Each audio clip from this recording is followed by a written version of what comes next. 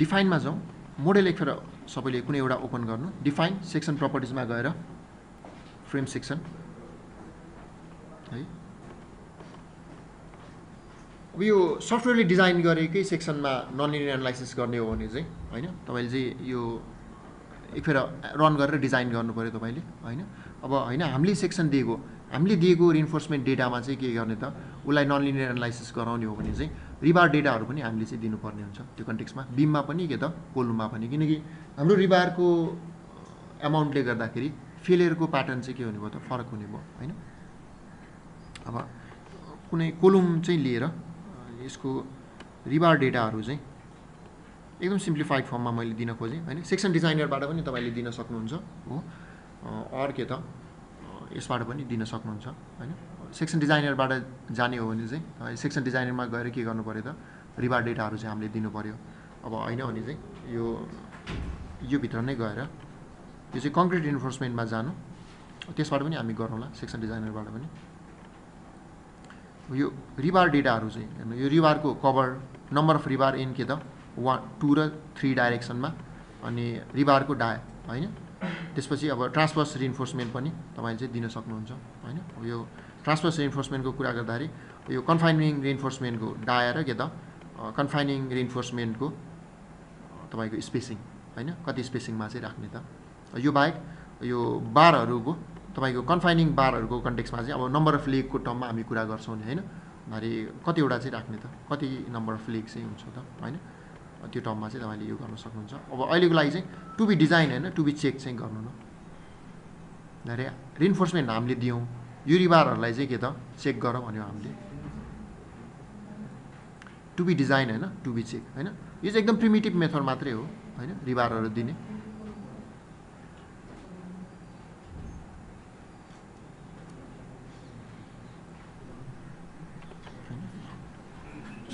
Sixteen डायाको 8 number छ longitudinal रिबार राखेको भयो है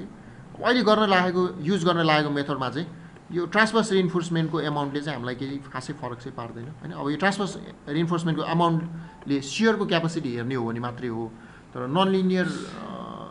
ब्याकबोन कर्भमा चाहिँ यसको कुनै पनि इफेक्ट चाहिँ हुँदैन है शियर क्यापेसिटीहरुको लागि मात्रै यो काम लाग्छ कन्फाइनमेन्ट मोडेलको लागि चाहिँ उले यसलाई युज गर्दैन है ए यो 2 2 र 3 3 कति लेग नम्बर अफ लेगको टर्ममा त हो नि यो कुरा गर्नु त नम्बर अफ लेग नै हुन्छ अनि तपाईको यो जस्तो बीमको कुरा गरे भने त हैन यो टाइप 12 अथवा स्ट्रिप चाहिँ कति हामीले प्रोवाइड गरेको छौं त हैन नम्बर अफ लेग नै कन्टेक्स्टमा अब अरु अझै एडिसनल बारहरु प्रोवाइड गर्यो भने यो चाहिँ के त त्यो अनुसार के हुन्छ त नम्बर अफ लेग चाहिँ इन्क्रिज हुँदै जाने कन्टेक्स्टमा चाहिँ कतिवटा हुन्छ 1 2 3 4 चारवटा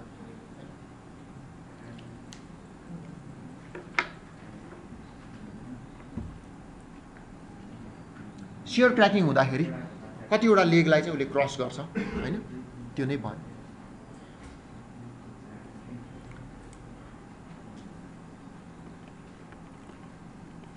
यसलाई चाहिँ ओके गराउनु टु बी चेक गरौँ अनि ओके गराउनु है कोलमलाई मात्रै किनकि अब यसबाट बीमलाई चाहिँ गर्न मिलेन हैन त्यसैले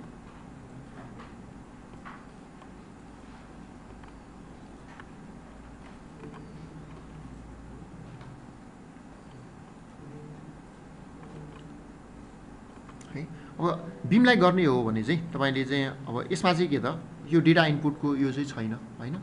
त्यो कन्टेक्स्टमा तपाईले चाहिँ सेक्सन डिजाइनर थ्रु नै हामीले चाहिँ जानुपर्ने हुन्छ हैन अब यो कन्टेक्स्टमा चाहिँ हामीले सेक्सन डिजाइनरमा चाहिँ के गर्नुपर्ने हुन्छ त सेक्सन साइजहरु चाहिँ बनाउनु पर्ने हुन्छ है अब यसमा पनि हामी जाउँला अहिले र इनिशियली चाहिँ एकदम सिम्पल यसलाई मात्रै हेरौँ अब बीमको कन्टेक्स्टमा चाहिँ उले के गर्ने भयो त तपाईले अलरेडी जुन डिजाइन गरिसक्नु भएको छ त्यो रन गरेको डिजाइन गरिसकेको रिइन्फोर्समेन्टको बेसिसमा चाहिँ बीमको नन लिनियर प्रपर्टीलाई चाहिँ उले एडप्ट गर्छ बीममा बीममा चाहिँ यस्तो छ हेर्नु है बीममा यो चाहिँ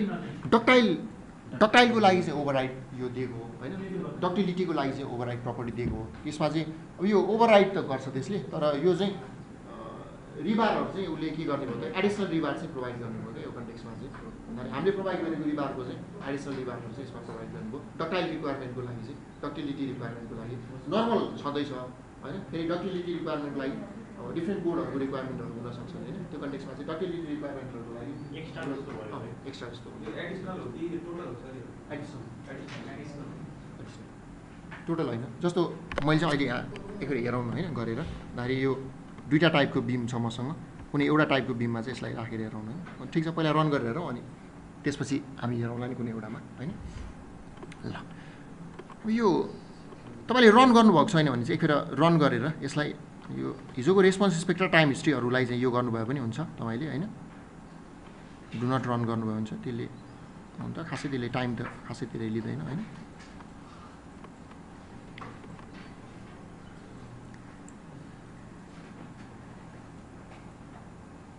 टोटल भएको भए चाहिँ हामीलाई सजिलो हुन्थ्यो होइन भन्दाखेरि जस्ट ओभर त्यसमा मात्रै के त हामीले यो गरे पुग्थ्यो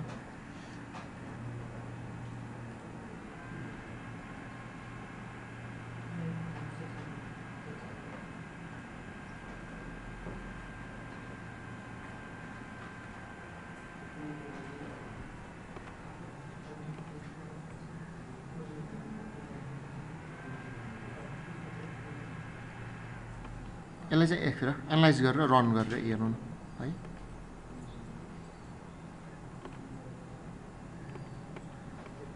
अब यो हेर्नु एनालाइज गरेर तपाईँले रन गरिसकेपछि यो चाहिँ अब रिबार त सबैमा एउटै हुने भयो होइन अब यो तपाईँको यो हामीले दिएको हुनाले रिबार त के आउने भयो त यो ब्राकेटमा आइरहेको छ नि होइन सबै हेर्नु त सबै 1600 के त 8 8वटा 16 आएको बार प्रोभाइड गरेको छु यो रेड आएको मतलब चाहिँ फेल भयो क्या यिनीहरू चाहिँ तपाईँले यो यसमा चाहिँ यो डिस्प्ले डिजाइन इन्फोमा गएर यो तपाईँको पिएम इन्टरेक्सन हेर्नुभयो भने अथवा कोलम पिएम इन्टरेक्सन रेसियो हेर्नुभयो भने यो 1 भन्दा बढी आएको मतलब चाहिँ के भयो त यिनीहरू सबै फेल भयो क्या होइन भन्दाखेरि 1 भन्दा बढी आएको मतलब चाहिँ यिनीहरू चाहिँ के भयो त फेल भयो होइन भन्दाखेरि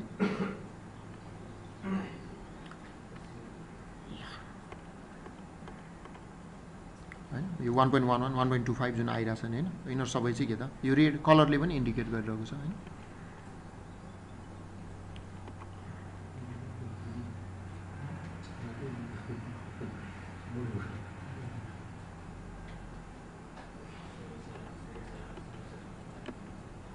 होइन एउटै रिबार आएन होइन त्यो चाहिँ हामीले प्रोभाइड गरेको चाहिँ आएको भयो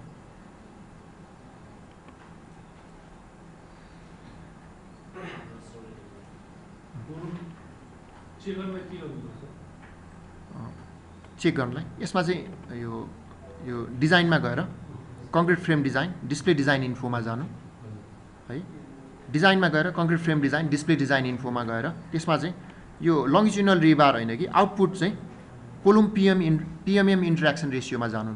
है कोलुम पिएमएम इन्टरेक्सन रेसियोमा जानु है अनि ओके गर्नु यो रेसियो यो चाहिँ यो होइन डिमान्ड क्यापासिटी रेसियो हो क्या यो चाहिँ डिमान्ड कति गरिरहेको छ क्यापासिटी कति छ भन्दाखेरि यो डिमान्ड चाहिँ बढी गर्यो क्यापासिटी के त कम भयो होइन त्यो भनेको चाहिँ एक्चुअलमा हुनुपर्ने सेफ हुनको लागि यो डिमान्ड र क्यापासिटीको रेसियो चाहिँ के हुनु पऱ्यो त डिमान्ड चाहिँ कम गर्नुपर्ने क्यापासिटी चाहिँ बढी हुनुपर्ने एक्चुअलमा हुनुपर्ने यो चाहिँ के त लेस देन 1 हुनुपर्ने होइन लेस ओर इक्वल्स टु 1 सम्म हुन सक्यो होइन अब यो डिमान्ड भन्दा के त क्यापासिटी भन्दा डिमान्ड बढी भयो अहिले चाहिँ यो रेड आएको मतलब चाहिँ होइन 1 भन्दा बढी आएको मतलब फेल भयो सबै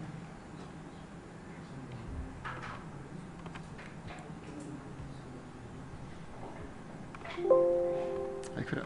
यसलाई फेरि चेक गरी हेरौँ है सेक्सन प्रपर्टिज फ्रेम सेक्सन बिम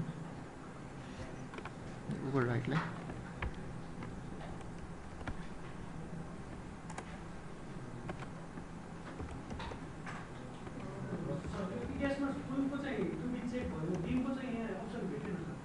ए बिममा छैन त्यो अप्सन है बिममा छैन अहिले कोलमलाई मात्रै गर्नु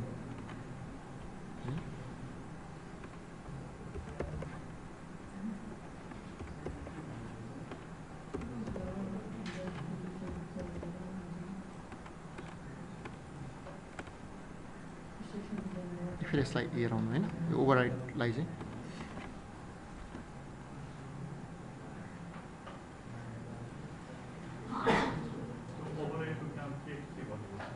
डक्टाइल बिममा चाहिँ जुन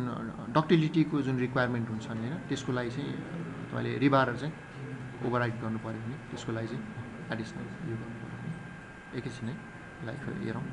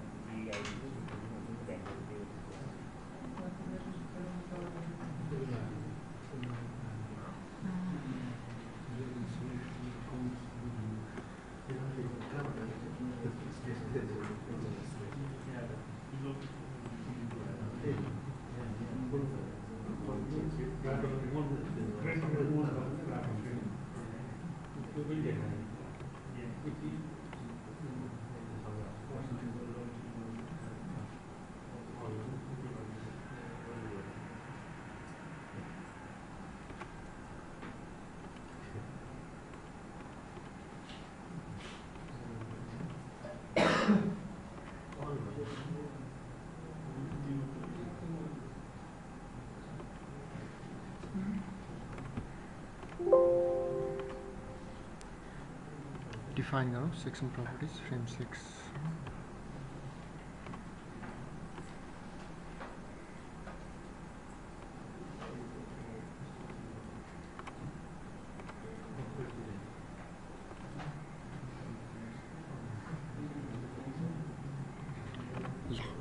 अब यो हामीले रिबार त प्रोभाइड गर्यौं हैन, यसलाई डिजाइन पनि गरेर हेर्यौं। अब यो कन्टेक्स्टमा चाहिँ हाम्रो नन लिनियर प्रपर्टी चाहिँ डिफाइन गर्न खोजौँ हैन। अब यो नन लिनियर प्रपर्टी डिफाइन गर्ने डिफ्रेन्ट मेथडहरू मटेरियल मोडलको चाहिँ के त डिफ्रेन्ट मेथडहरूमा चाहिँ अब हामीले मटेरियल थ्रु चाहिँ नन लिनियर प्रपर्टी अहिलेलाई डिफाइन गर्दैनौँ। इलिमेन्टको चाहिँ के त इलिमेन्टको नन लिनियर प्रपर्टीको टर्ममा चाहिँ के त यो नन लिनियर प्रपर्टीलाई इनपुट दिन खोज्छौँ भनेको मतलब चाहिँ यो स्यापमा तपाईँलाई हेर्नुभयो भने डिफाइनमा गएर यो मटेरियलमा जानुभयो भने यसमा चाहिँ सो एडभान्स प्रपर्टीमा जानुभयो भने तपाईँले चाहिँ यो मोडिफाई गर्नुभयो भने हेर्नु है, यो तपाईँको नन लिनियर मटेरियल डेटाहरू चाहिँ यसमा इनपुट दिन सक्नुहुन्छ क्या। सो स्ट्रेस स्ट्रेन प्लट हेर्नुभयो भने के त यो कङ्क्रिटको त्यसरी नै तपाईँको यो स्टिलको पनि तपाईँले चाहिँ हैन नन लिनियर डेटाहरू चाहिँ यसमा पाउनुहुन्छ हैन। भन्दाखेरि अब हामी आफैले इनपुट पनि दिन सक्यौँ। स्टिलको के त स्ट्रेस स्ट्रेन कर्भ चाहिँ दिएको भयो है। भन्दाखेरि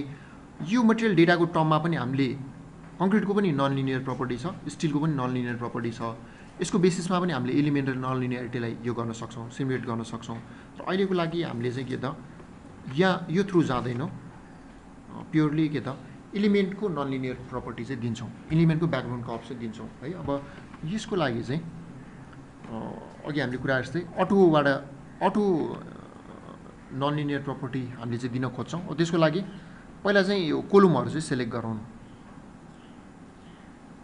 हैन। प्रपर्टिज फ्रेम सेक्सन कोलम चाहिँ एकखेर सेलेक्ट गराउनु, हामीसँग जति पनि कोलमहरू छ त्यसलाई चाहिँ सेलेक्ट गराउनु।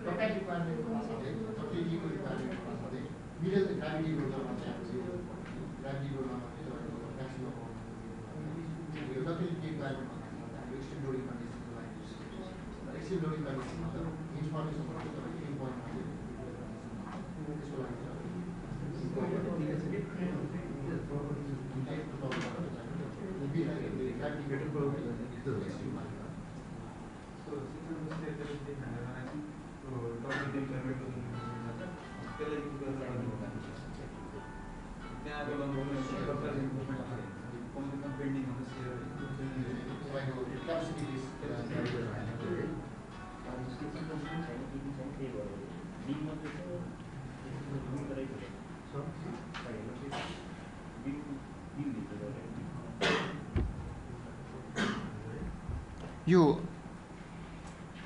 कोलम पहिला सिलेक्ट गर्नु, असाइनमा जानु, फ्रेममा जानु, frame section sorry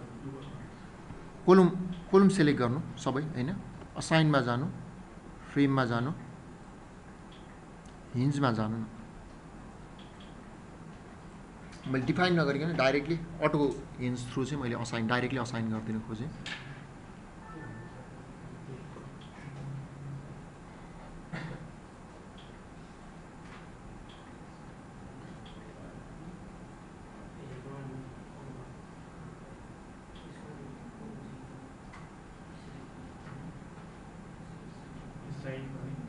Assign frame hinge.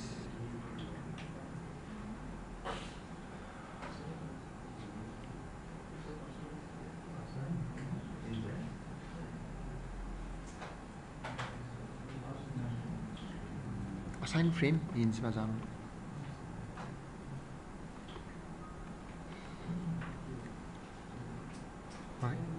यो हिन्ज चाहिँ अहिले अटो हिन्ज थ्रु चाहिँ हामी जाउँ हैन। अनि अटो अब हामीले कुनै हिन्ज डिफाइन गरेको छैन आफैले हैन। यो कन्टेक्स्टमा चाहिँ अब यसमा built in hinge code based के त बिल्ट इन हिन्ज थ्रु नै हामी चाहिँ जाउँ। यसलाई चाहिँ यो एड गर्नु न।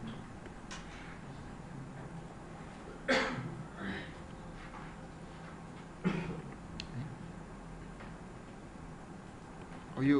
एड गर्न साथै तपाईसँग अप्सन चाहिँ दुईटा छ क्या, एउटा कलट्रान्स छ, एउटा चाहिँ फेमा 356 छ। यो दुवै नै के त तपाईको कोड बेस हिन्ज भयो कि यो चाहिँ हैन। अब तपाईको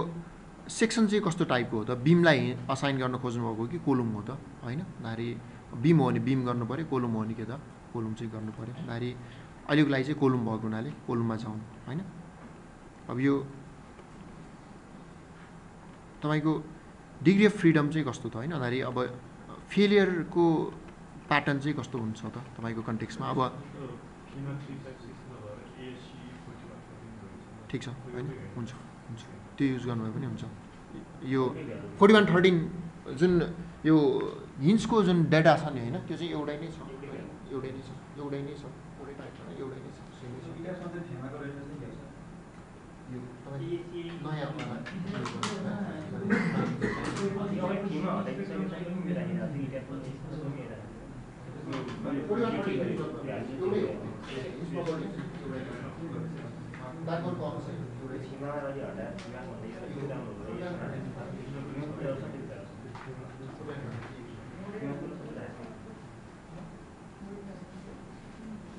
एससी 4113 युज गर्नुभयो पनि हुन्छ। नयाँ भर्सनमा चाहिँ 4113 राखेको छ हैन, उसले चाहिँ नारी त्यसलाई युज गर्नुभयो पनि हुन्छ। एउटै चाहिँ होइन तर डेटा चाहिँ एउटै छ, डेटा चाहिँ एउटै छ। यो मैले यसमा हिन्जको डेटा चाहिँ राखेको राखेन हैन। नारी हिन्जको जुन डेटा छ त्यो चाहिँ तपाईको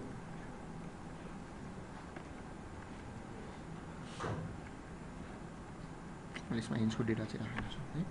यो हिन्जको डेटा चाहिँ एउटै छ क्या है। तपाईको ATC40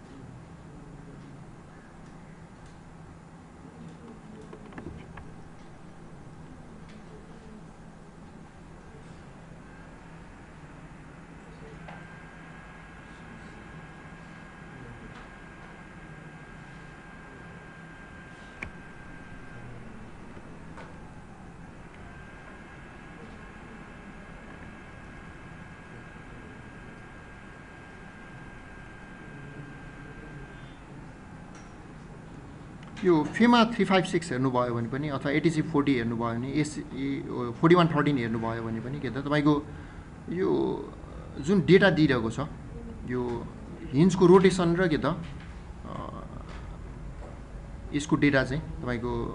सबैमा एउटै नै छ है।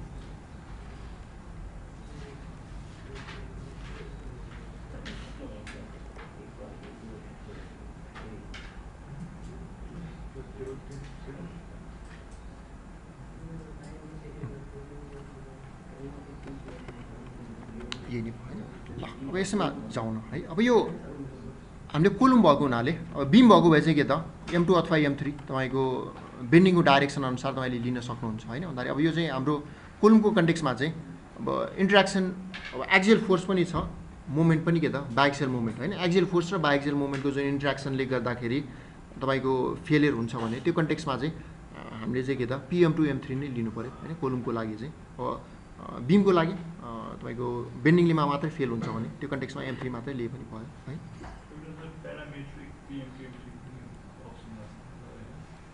अहिले चाहिँ PM2M3 नै लिनु न होइन। अब यसमा एउटा अप्सन चाहिँ हेर्नु, यो ट्रान्सभर्स रिइन्फोर्समेन्ट कन्फर्मिङ र नन कन्फर्मिङ भनेर होइन। यो चाहिँ तपाईँको यो कन्फाइनमेन्टको रिक्वायरमेन्ट चाहिँ तपाईँको यसले फुलफिल गर्छ कि गर्दैन त, किनकि यो जुन कोलुममा राखेको यो ट्रान्सभर्स रिबारले गर्दाखेरि पनि हाम्रो चाहिँ के त यो मोमेन्ट रोटेसन कर्भलाई चाहिँ के गर्छ त यसले डाइरेक्टली इफेक्ट गर्छ क्या होइन। अगाडि लङ्गिट्युडनल रिबारले चाहिँ के गर्ने भयो त तपाईँले इल्ड मोमेन्टलाई इफेक्ट गर्ने भयो होइन। ट्रान्सभर्स रिबारले गर्दाखेरि चाहिँ डक्टिलिटीलाई इफेक्ट गर्छ, त्यसले गर्दाखेरि यो इल्ड र अल्टिमेटको जुन बिचको डिफ्रेन्स छ नि होइन, यो चाहिँ फरक पर्छ क्या होइन। अगाडि कन्फाइनिङ जति बढी कन्फाइनिङ भयो त्यति नै के हुन्छ त, जति मोर तपाईँले कन्फाइनिङ इन्फोर्समेन्ट तपाईँले बढी प्रोभाइड गर्नुभयो, कन्फाइनमेन्ट जति बढी भयो यो के हुन्छ त मोर डक्टाइल बिहेभियर चाहिँ सो गर्छ। त्यसले गर्दाखेरि यो इल्ड भन्दा के त इल्डबाट अल्टिमेटको रेसियो चाहिँ तपाईँको अल्टिमेट र इल्डको रेसियो चाहिँ के त बढी हुन्छ त्यो कन्टेक्समा। अब त्यसले गर्दाखेरि अब कोडमा चाहिँ दुईवटा टाइपको मात्रै तपाईँले यो मोमेन्ट रोटेसन कर्भ चाहिँ पाउनुहुन्छ क्या। एउटा भनेको चाहिँ कन्फाइनिङ टाइप C टाइप भनेर दिएको छ उसले, अर्को चाहिँ नन कन्फर्मिङ टाइप भनेको छ होइन, NC टाइप भनेको छ। भन्दाखेरि यो चाहिँ अब तपाईँको हिन्स चाहिँ कस्तो हामीले चाहिँ यो गर्ने त होइन। अब त्यो कन्टेक्समा तपाईँको C र NC चाहिँ कस्तोलाई C भन्ने कस्तोलाई NC भन्ने भनेर पनि उसले चाहिँ डिफाइन गरिदिएको छ। तपाईँको C टाइप भनेको चाहिँ यो तपाईँको टाइहरूको स्पेसिङ चाहिँ होइन D/3 भन्दा कम छ भने त्यो कन्टेक्समा चाहिँ के गर्न सक्नुहुन्छ त, त्यसलाई चाहिँ कन्फाइनिङ भन्न सक्नुहुन्छ। टायरको स्पेसिङ चाहिँ के त प्लस अब यो अर्को एउटा क्लज पनि दिएको छ यसको लागि सियरको टर्ममा पनि होइन। भन्दाखेरि अब टायरको स्पेसिङ चाहिँ D/3 भन्दा के छ बढी छ भने त्यो कन्टेक्समा चाहिँ के त नन कन्फर्मिङ भन्न सक्नुहुन्छ होइन। भन्दाखेरि अहिलेलाई चाहिँ कन्फर्मिङ नै गरौँ होइन। ए होइन त्यो त हामीले प्रोभाइड गरेको स्पेसिङ भयो नि, म्याक्सिमम मिनिममको कुरै भएन। भन्दाखेरि हिन्ज रिजनमा हिन्ज फर्मेसन हुने रिजनमा चाहिँ हामीले प्रोभाइड गरेको स्पेसिङ यो रिजनमा चाहिँ तपाईँको IS 13920 पनि जुन एउटा यो प्रोभिजन दिएको छ नि होइन। भन्दाखेरि कन्फाइनमेन्ट रेइन्फोर्समेन्टको ए एसीले चाहिँ सायद सबैलाई नै यो गरेको होइन। सबैलाई कन्फर्मेन्टै गरेको त्यो कन्टेक्समा अब हामीले कस्तो डेटा पनि दिन सक्छौँ।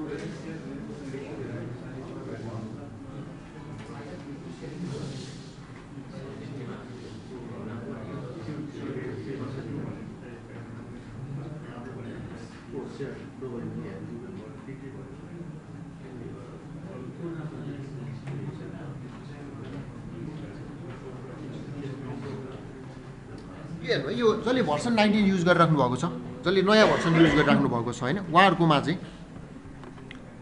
यो डिफाइनमा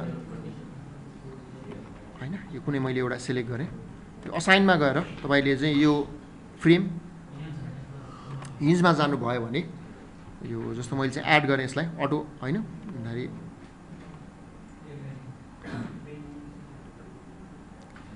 एड गरेँ भने चाहिँ हेर्नु यो 4113 भयो होइन। AC 4113 चाहिँ कोड भयो। यो बाहेक त अब तपाईँको कङ्क्रिट हो भने मैले चाहिँ कङ्क्रिट कोलुम हो भने कङ्क्रिट कोलुम लिने पाएँ होइन। अब यो PM2M3 हो कि अब M2M3 के छ होइन, अहिलेलाई चाहिँ मैले PM2M3 लिएँ। अब यो तपाईँको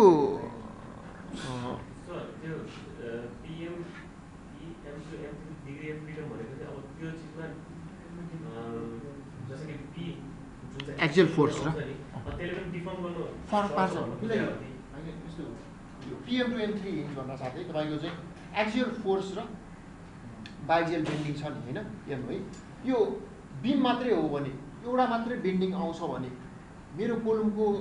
यो बिमको क्यापासिटी भनेको के हुन्छ त एउटै मात्रै त हुन्छ होइन। भन्दाखेरि जस्तो हामीले मोमेन्ट अफ रेजिस्टेन्स निकाल्छौँ होइन, भन्दाखेरि एउटै मात्र फोर्स र एउटै मात्र डिफर्मेसनको रिलेसन मात्रै हेरेँ भयो मैले होइन। भन्दाखेरि यो अहिलेको केसमा मोमेन्ट र रोटेसनको रिलेसन मात्रै हेरेँ भयो, यो टाइपको इलिमेन्ट छ भने। भन्दाखेरि फोर्स एउटा मात्र छ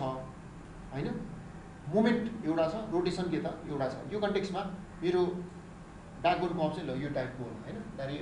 एउटा मात्र फोर्स एउटा मात्र रोटेसन छ हैन दाइरे तर PM2M3 भन्दा त मेरो कन्टेक्स्टमा त यो त जस्तो इन्टरेक्सन डायग्राम पहिला तपाईले हेरिसक्नुभयो हैन दाइरे एक्सियल फोर्स र डायजेल मोमेन्ट भएको कन्टेक्स्टमा त मेरो एलिमेन्टको क्यापासिटी एउटै मात्र हो त हैन एउटा पोइन्टले मैले मेरो एलिमेन्टको क्यापासिटीलाई रिप्रेजेन्ट गर्न सक्छु त सक्दिनँ दाइरे यो एक्सियल फोर्स कति छ त्यसको बेसिसमा यसको मोमेन्ट क्यापासिटी फरक पर्छ हैन दाइरे अभियसली यो एक्सियल फोर्स एउटा छ मोमेन्ट एउटा छ भने M3 को क्यापासिटी फरक पर्छ हैन भन्दा त्यसले गर्दाखेरि यो PM2M3 को कन्टेक्स्टमा चाहिँ कम्प्लेक्स केस हो के 3 डाइमेन्सनल के त कोअर्डिनेट चाहिँ मैले यसलाई रिप्रेजेन्ट गर्नुपर्ने हुन्छ हैन दाइरे एउटा मात्र के त मोमेन्ट एउटा मात्र रोटेसनले चाहिँ मैले यसलाई के गर्न सक्दिनँ त रिप्रेजेन्ट चाहिँ गर्न सक्दिनँ दाइरे यो कन्टेक्स्टमा PM2M3 हुन्छ भन्दा साथै यो इन्टरेक्सनले गर्दा जुन मेरो फेलियर आउँछ नि त्यसलाई चाहिँ उले सिमुलेट गर्न सक्नु पर्यो दाइरे एउटा मात्र फोर्सले हैन कि एक्सियल फोर्स पनि बाइक्सियल बेन्डिङले गर्दा पनि हैन दाइरे दुवै डाइरेक्सनको बेन्डिङ पनि छ एक्सियल फोर्स पनि छ त्यसले गर्दाखेरि चाहिँ मेरो फेलियर कस्तो हुन्छ त त्यो फेलियर मेकानिजमलाई चाहिँ उले सिमुलेट गर्न सक्नु पर्यो है दाइरे त्यो तीनटै फोर्सलाई चाहिँ हेर्छ उसले त्यो तीनटै फोर्सको बेसिसमा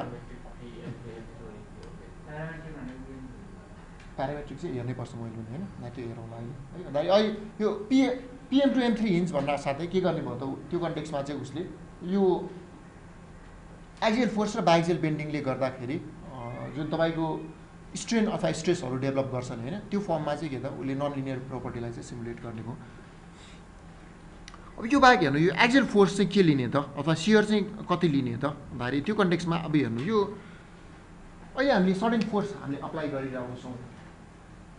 हैन जस्तो सडन ग्राभिटी लोडिङ कन्डिसन अब कन्स्ट्यान्ट ग्राभिटी लोडिङ कन्डिसन छ सडन के त मैले फोर्सहरू चाहिँ अप्लाई गरेँ हैन यो कन्टेक्स्टमा हामीले हेर्ने हो भने यसमा आउने एक्सियल फोर्स चाहिँ के त कन्स्ट्यान्ट हुने भयो तपाईको मोमेन्ट चाहिँ के हुने भयो त भ्यारी हुने हैन समहाउ के त एक्सियल फोर्स चाहिँ कन्स्ट्यान्ट हुने भयो मोमेन्टहरू चाहिँ के त भ्यारी हुने भयो अब त्यो कन्टेक्स्टमा यो एनालाइसिसको लागि चाहिँ कुन कन्डिसनको एक्सियल फोर्स चाहिँ लिने अथवा कुन कन्डिसनको के त शियरलाई चाहिँ उसले कन्सिडर गर्ने त त्यो चाहिँ के गर्न सक्नुहुन्छ त यसबाट दिन सक्नुहुन्छ तपाईले हैन दाइरे अब अहिलेको लागि अब सडन डेड लोड प्लस के त सडन टाइम्स लाइभ लोड गरेर चाहिँ हामीले के गर्न सक्छौँ त दिन सक्छौँ है यसमा बेटर चाहिँ त्यो हाम्रो जुन युजर भ्यालुबाट जुन हाम्रो सेक्सन डिफाइन गर्छ नि त्यसको चाहिँ क्यापेसिटी डिफाइन गर्छ त्यो गर्दा बेटर तर त्यो भन्दा पनि एक्चुअल कन्डिसन त हाम्रो ग्राभिटी लोड अलमोस्ट सधैँ कन्स्ट्यान्ट नै हुने भयो हाम्रो हैन दाइरे त्यो गर्दा चाहिँ बेटर भयो सिस्मिक वेट नै राखेर गर्दा चाहिँ बेटर भयो दाइरे म्याक्सिमम एक्सियल क्यापेसिटी लिँदाखेरि त म्याक्सिमम एक्सियल फोर्स लिँदाखेरि त फेरि यो कन्टेक्स्टमा त त्यति रियलिस्टिक नहुने अलिक हायर साइडमा जानु दाइरे सिस्मिक वेट के हो भने नर्मली अब एक्सट्रिम लोडिङ कन्डिसनमा हेर्ने हो भने हाम्रो ग्राभिटी लोड चाहिँ कन्स्ट्यान्ट नै भइरहेको छ तपाईँको ल्याटरल लोडमा त भारी हुने त हुने बडी अप्टिमाइज सल्युसन चाहिँ सिस्मिक वेट के हो भने चाहिँ बडी अप्टिमाइज मतलब यसमा चाहिँ हामीले सर्भिस लोड नै लिएर गर्छौँ के गर्छौँ यो सर्भिस लोड नै लिएर गर्छौँ PM3 भ्यालुज कम भन्दा भनेको छौँ त्यहाँबाट डेट लिउँ नि डेट मात्रै भनेको सर्भिस लोड भयो अथवा चाहिँ त्यसको अनफ्याक्टर्ड भयो नि त त्यसलाई चाहिँ फ्याक्टरले पनि लिँदा राम्रो हुन्छ कि अनि यो चाहिँ अब सिस्मिक वेट लिँदा चाहिँ बेटर हो यो कन्डिसन हाम्रो सडन कन्स्ट्यान्ट सिस्मिक वेटको कन्डिसनमा लिँदा चाहिँ यो बाहेक अब यो ए होइन त्यो त बाँकी छ होइन यो त अहिले त जस्ट यो हिन्जको प्रपर्टी मात्रै डिफाइन गरिरहेको भयो हामीले होइन दाइरे यो एलिमेन्टल हिन्जको प्रपर्टी मात्रै डिफाइन गरिरहेको भयो अब यो AC 4113 चाहिँ यो फ्लेक्जर मात्रै आउने हो कि होइन एक्सियल फोर्स र फ्लेक्जरको मात्रै इफेक्टले स्ट्रेस स्ट्रेन कर्भलाई गभर्न गर्ने हो कि अब यो फ्लेक्जर प्लस शियर आउने हो कि अथवा शियर फेलियर चाहिँ हुने हो कि होइन दाइरे यो यसको बेसिसमा तपाईँले के गर्न सक्नुहुन्छ त अब यो डेभलपमेन्ट लेन्थ हो बोन्डको फेलियर हो कि होइन दाइरे कस्तो खालको फेलियर हो त्यो हिन्जमा चाहिँ कस्तो खालको फेलियर आउँछ त्यसको बेसिसमा पनि हामीले चाहिँ के गर्न सक्छौँ त हिन्जलाई चाहिँ डिफाइन गर्न सक्छौँ अहिलेको लागि PM2M3 मात्रै हेर्ने हो भने होइन शियरको तपाईँको प्यारामिटरहरूलाई चाहिँ नलिने हो भने चाहिँ फ्लेक्जर मात्र गरेर गर्नुभयो हुन्छ है तपाईँको यो पुरानो सफ्टवेयरहरूमा यो SAP भर्सन 14 मा चाहिँ त्यो अप्सन छैन यो कन्टेक्स्टमा चाहिँ शियरलाई फेरि शियर हिन्ज भनेर छुट्टै दिन मिल्छ होइन दाइरे फ्लेक्जरल हिन्ज छुट्टै भयो होइन यो टाइपको हिन्ज छुट्टै भयो फेरि शियर हिन्ज छुट्टै एसाइन गर्न मिल्छ त्यो कन्टेक्स्टमा चाहिँ त्यसले चाहिँ शियर हिन्जले चाहिँ के त शियर फेलियरलाई चाहिँ सिमुलेट गर्ने भयो अब यो हिन्ज हेर्नु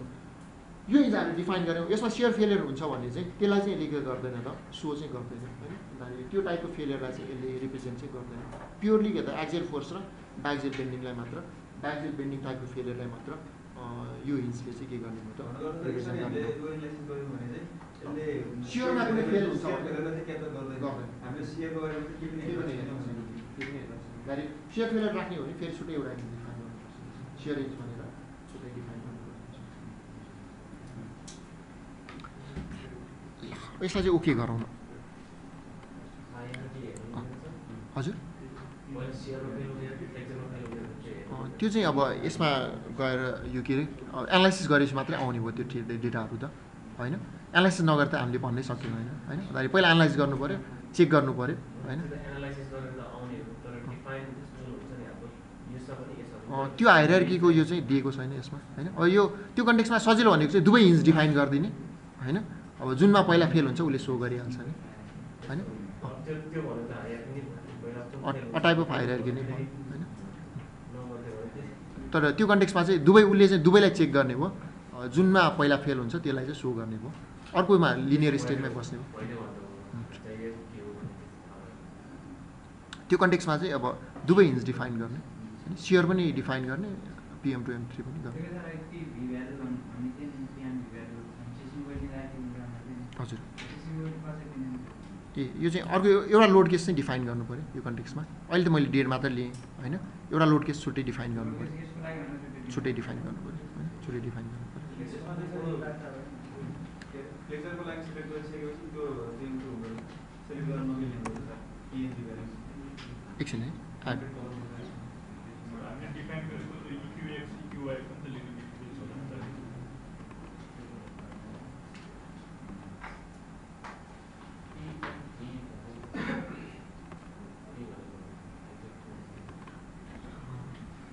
भन्नु त के भन्नु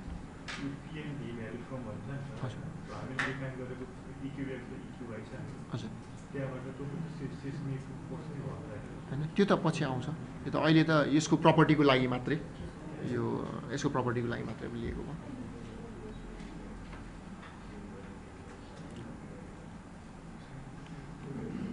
है यो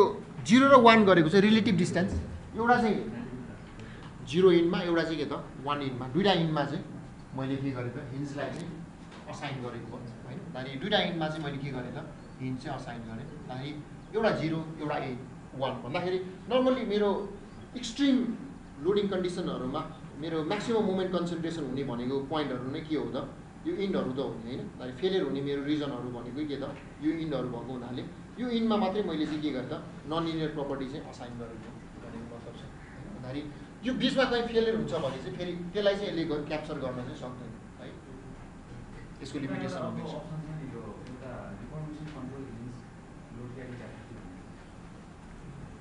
एकछिन यसैभित्र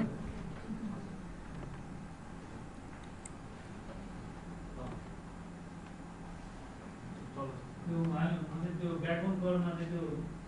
तल छ नि सर अप्सन त्यो ब्याकग्राउन्ड कलरमा चाहिँ त्यो एक्स्ट्रा प्रोभाइड गर्ने कि ड्रप गर्ने भन्ने छ नि अप्सन ए यो चाहिँ सोध्नुभएको ए यो भनेको चाहिँ यो ब्याकग्राउन्ड कर्वमा चाहिँ हेर्नु है यो सर्टेन पोइन्ट यो फेलियर पछि चाहिँ तपाईँको जुन इन पोइन्ट पछि छ नि होइन इन पोइन्ट पछिको कुरा गरेको यो ब्याकग्राउन्ड कर्वमा जहाँ चाहिँ तपाईँको यो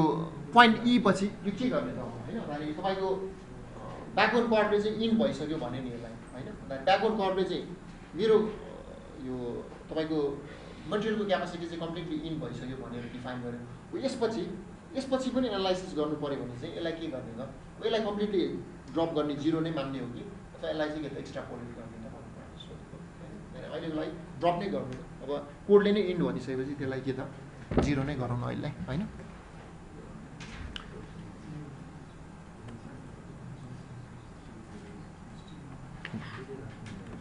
यसलाई ओके गराउनु है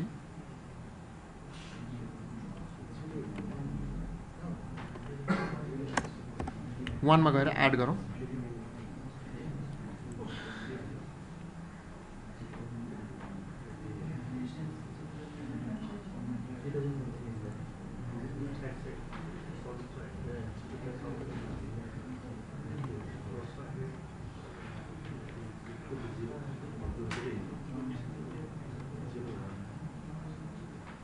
सेम प्याटर्नमा बिम पनि सिलेक्ट गर्नु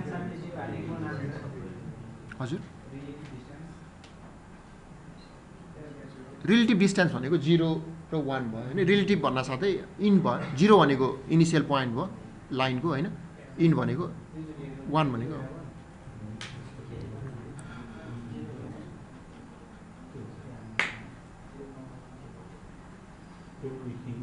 सेलेक्ट चाहिँ अब यो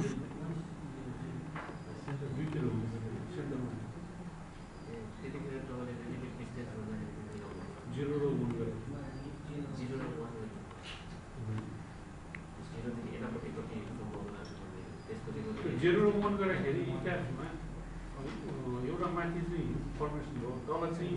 सेन्ट्रल लाइनमै आयो त्यो ए यस्तो भएको इट्याप्समा तपाईँले 3 डाइमेन्सनमा हेरेर राख्नुभएको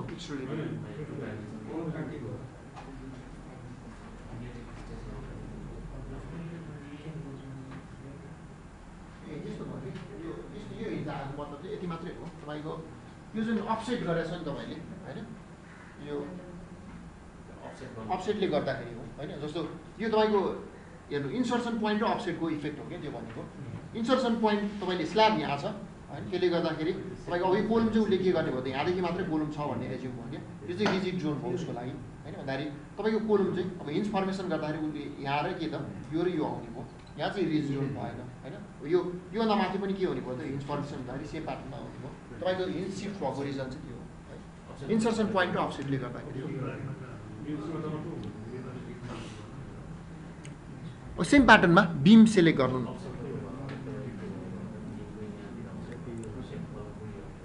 सेम प्याटर्नमा बिम सेलेक्ट गर्नु न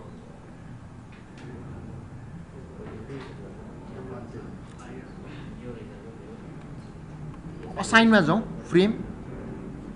हिन्जमा जाउँ अटोमै जाउँ अहिले फेरि बिम सेलेक्ट गर्नु असाइनमा जानु फ्रेम हिन्ज अटो एड गरौँ फेमा 356 अथवा एसी 4113 होइन यो बिम फ्लेक्जर है अब M3 गरौँ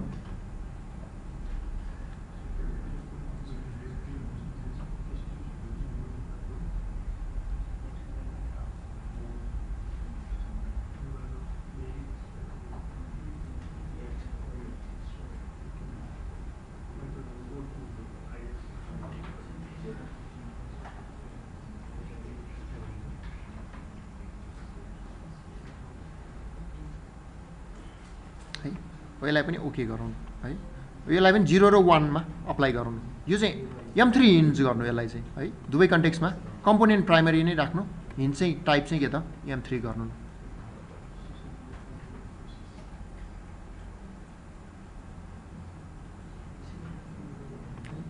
यो भर्सन 19 हेरिराख्नु भएको छ भने चाहिँ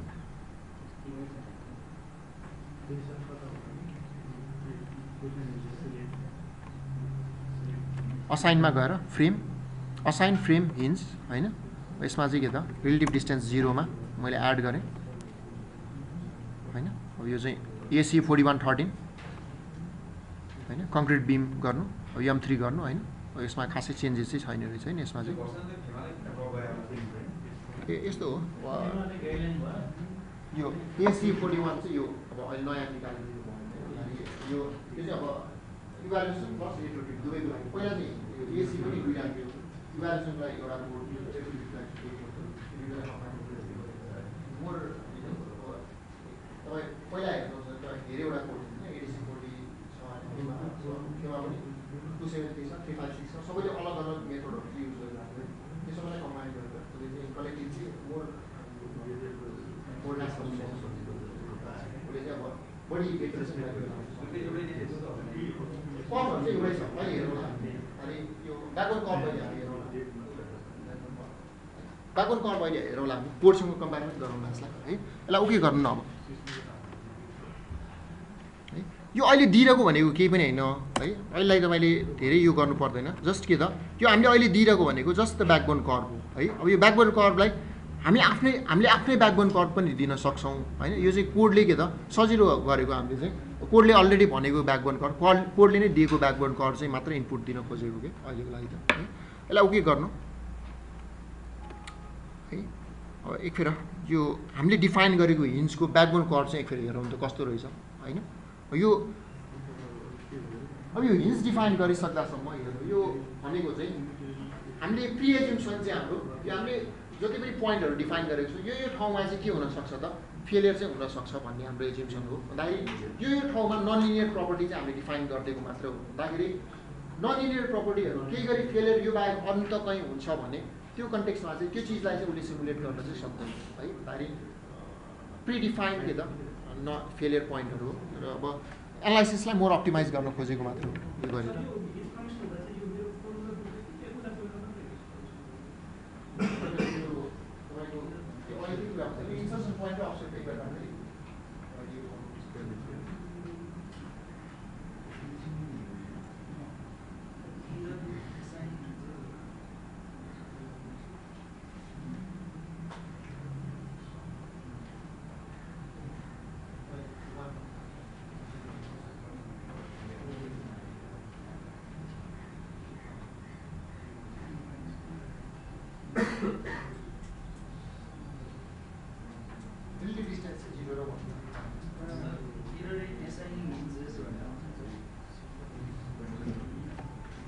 अब यो हेर्नु है यो अहिले चाहिँ यसमा डिफाइनमा जानु अब सेक्सन प्रपर्टिज हिन्जमा जानु न हेर्नु है हामी आफैले पनि हिन्ज प्रपर्टी डिफाइन गर्न सक्थ्यौँ होइन कोड हेरेर के त त्यो डेटाहरूलाई इनपुट दिन पनि सक्थ्यौँ हामीले अहिले चाहिँ हामीले अटो गरेको मात्रै हो होइन hinge property so generated property गर्नु न है यहाँ तपाईँको कुनै पनि हेर्नु है डिफाइनमा जानु सेक्सन प्रपर्टिज हिन्ज प्रपर्टिजमा जाउँ डिफाइन इट्यासमा चाहिँ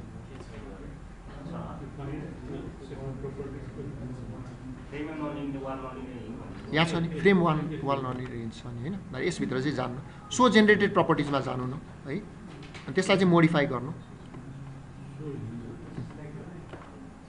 है सो हिन्ज डिटेल पनि गर्नु न होइन ल दुवैमा है इट्याप्स हेर्दै हुनुहुन्छ भने पनि स्याप हेर्दै हुनुहुन्छ भने पनि दुवै कन्टेक्स्टमा चाहिँ डिफाइनमा गएर सेक्सन प्रपर्टिज हिन्ज प्रपर्टिजमा गएर सो हिन्ज डिटेल पनि जानु सो जेनेरेटेड प्रपर्टिज यो दुवै गर्नु न है पहिला चाहिँ M3 देखि हेरौँ न PM to M3 धेरै कम्प्लेक्स भयो होइन पहिला M3 देखि जाउँ अनि PM to M3 मा पनि जाउँला है सो जेनेरेटेड प्रपर्टी हेर्नु है फेरि डिफाइनमा जानु सेक्सन प्रपर्टिज हिन्ज प्रपर्टिजमा जानु है सो हिन्ज डिटेललाई पनि टिक गर्नु सो जेनेरेटेड प्रपर्टिजलाई पनि टिक गर्नु है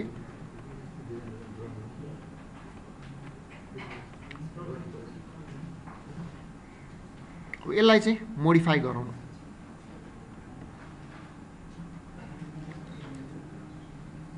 यसलाई मोडिफाई सो प्रोपर्टीमा जानु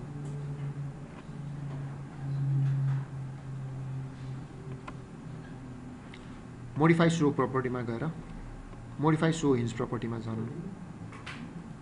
यो चाहिँ कोडले दिएको ब्याकबोनको अर्को हो एक्चुअलमा है दारी अब यहाँ पनि तपाईँले चेन्ज गर्न पाइयो होइन तपाईँले चेन्ज गर्ने हो भने चाहिँ के त यो डेटाहरू चाहिँ चेन्ज गर्न सक्यो बेसिकल्ली अघि जति पनि डेटाहरू हामीले दियौँ यो चाहिँ यति मात्रै डेटा दिएको हो क्या अटोमेटिकली उसले क्रिएट गरेको भनेको यति नै हो होइन र यसलाई चाहिँ कुनै एउटा M3 हिन्ज लिनु यसलाई चाहिँ मोडिफाई गर्नु न है यसलाई चाहिँ मोडिफाई गरौँ त अब यो कोडको डेटासँग फेरि कम्पेयर गरौँ न यसलाई होइन भन्दाखेरि हेर्नु त यो कोडमा दिएको भनेको अहिले कन्फर्मिङ भनिरहेको छौँ होइन भन्दाखेरि हाम्रो कन्फाइनमेन्ट रिक्वायरमेन्ट चाहिँ फुलफिल गर्छ भनिरहेको छौँ नि होइन हामीले अब यसमा हेर्नुभयो भने यो तपाईँको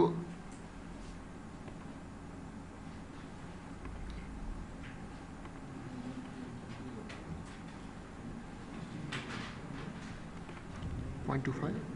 0.25 0.25 0.5 होइन मोमेन्टरी रोटेसन चाहिँ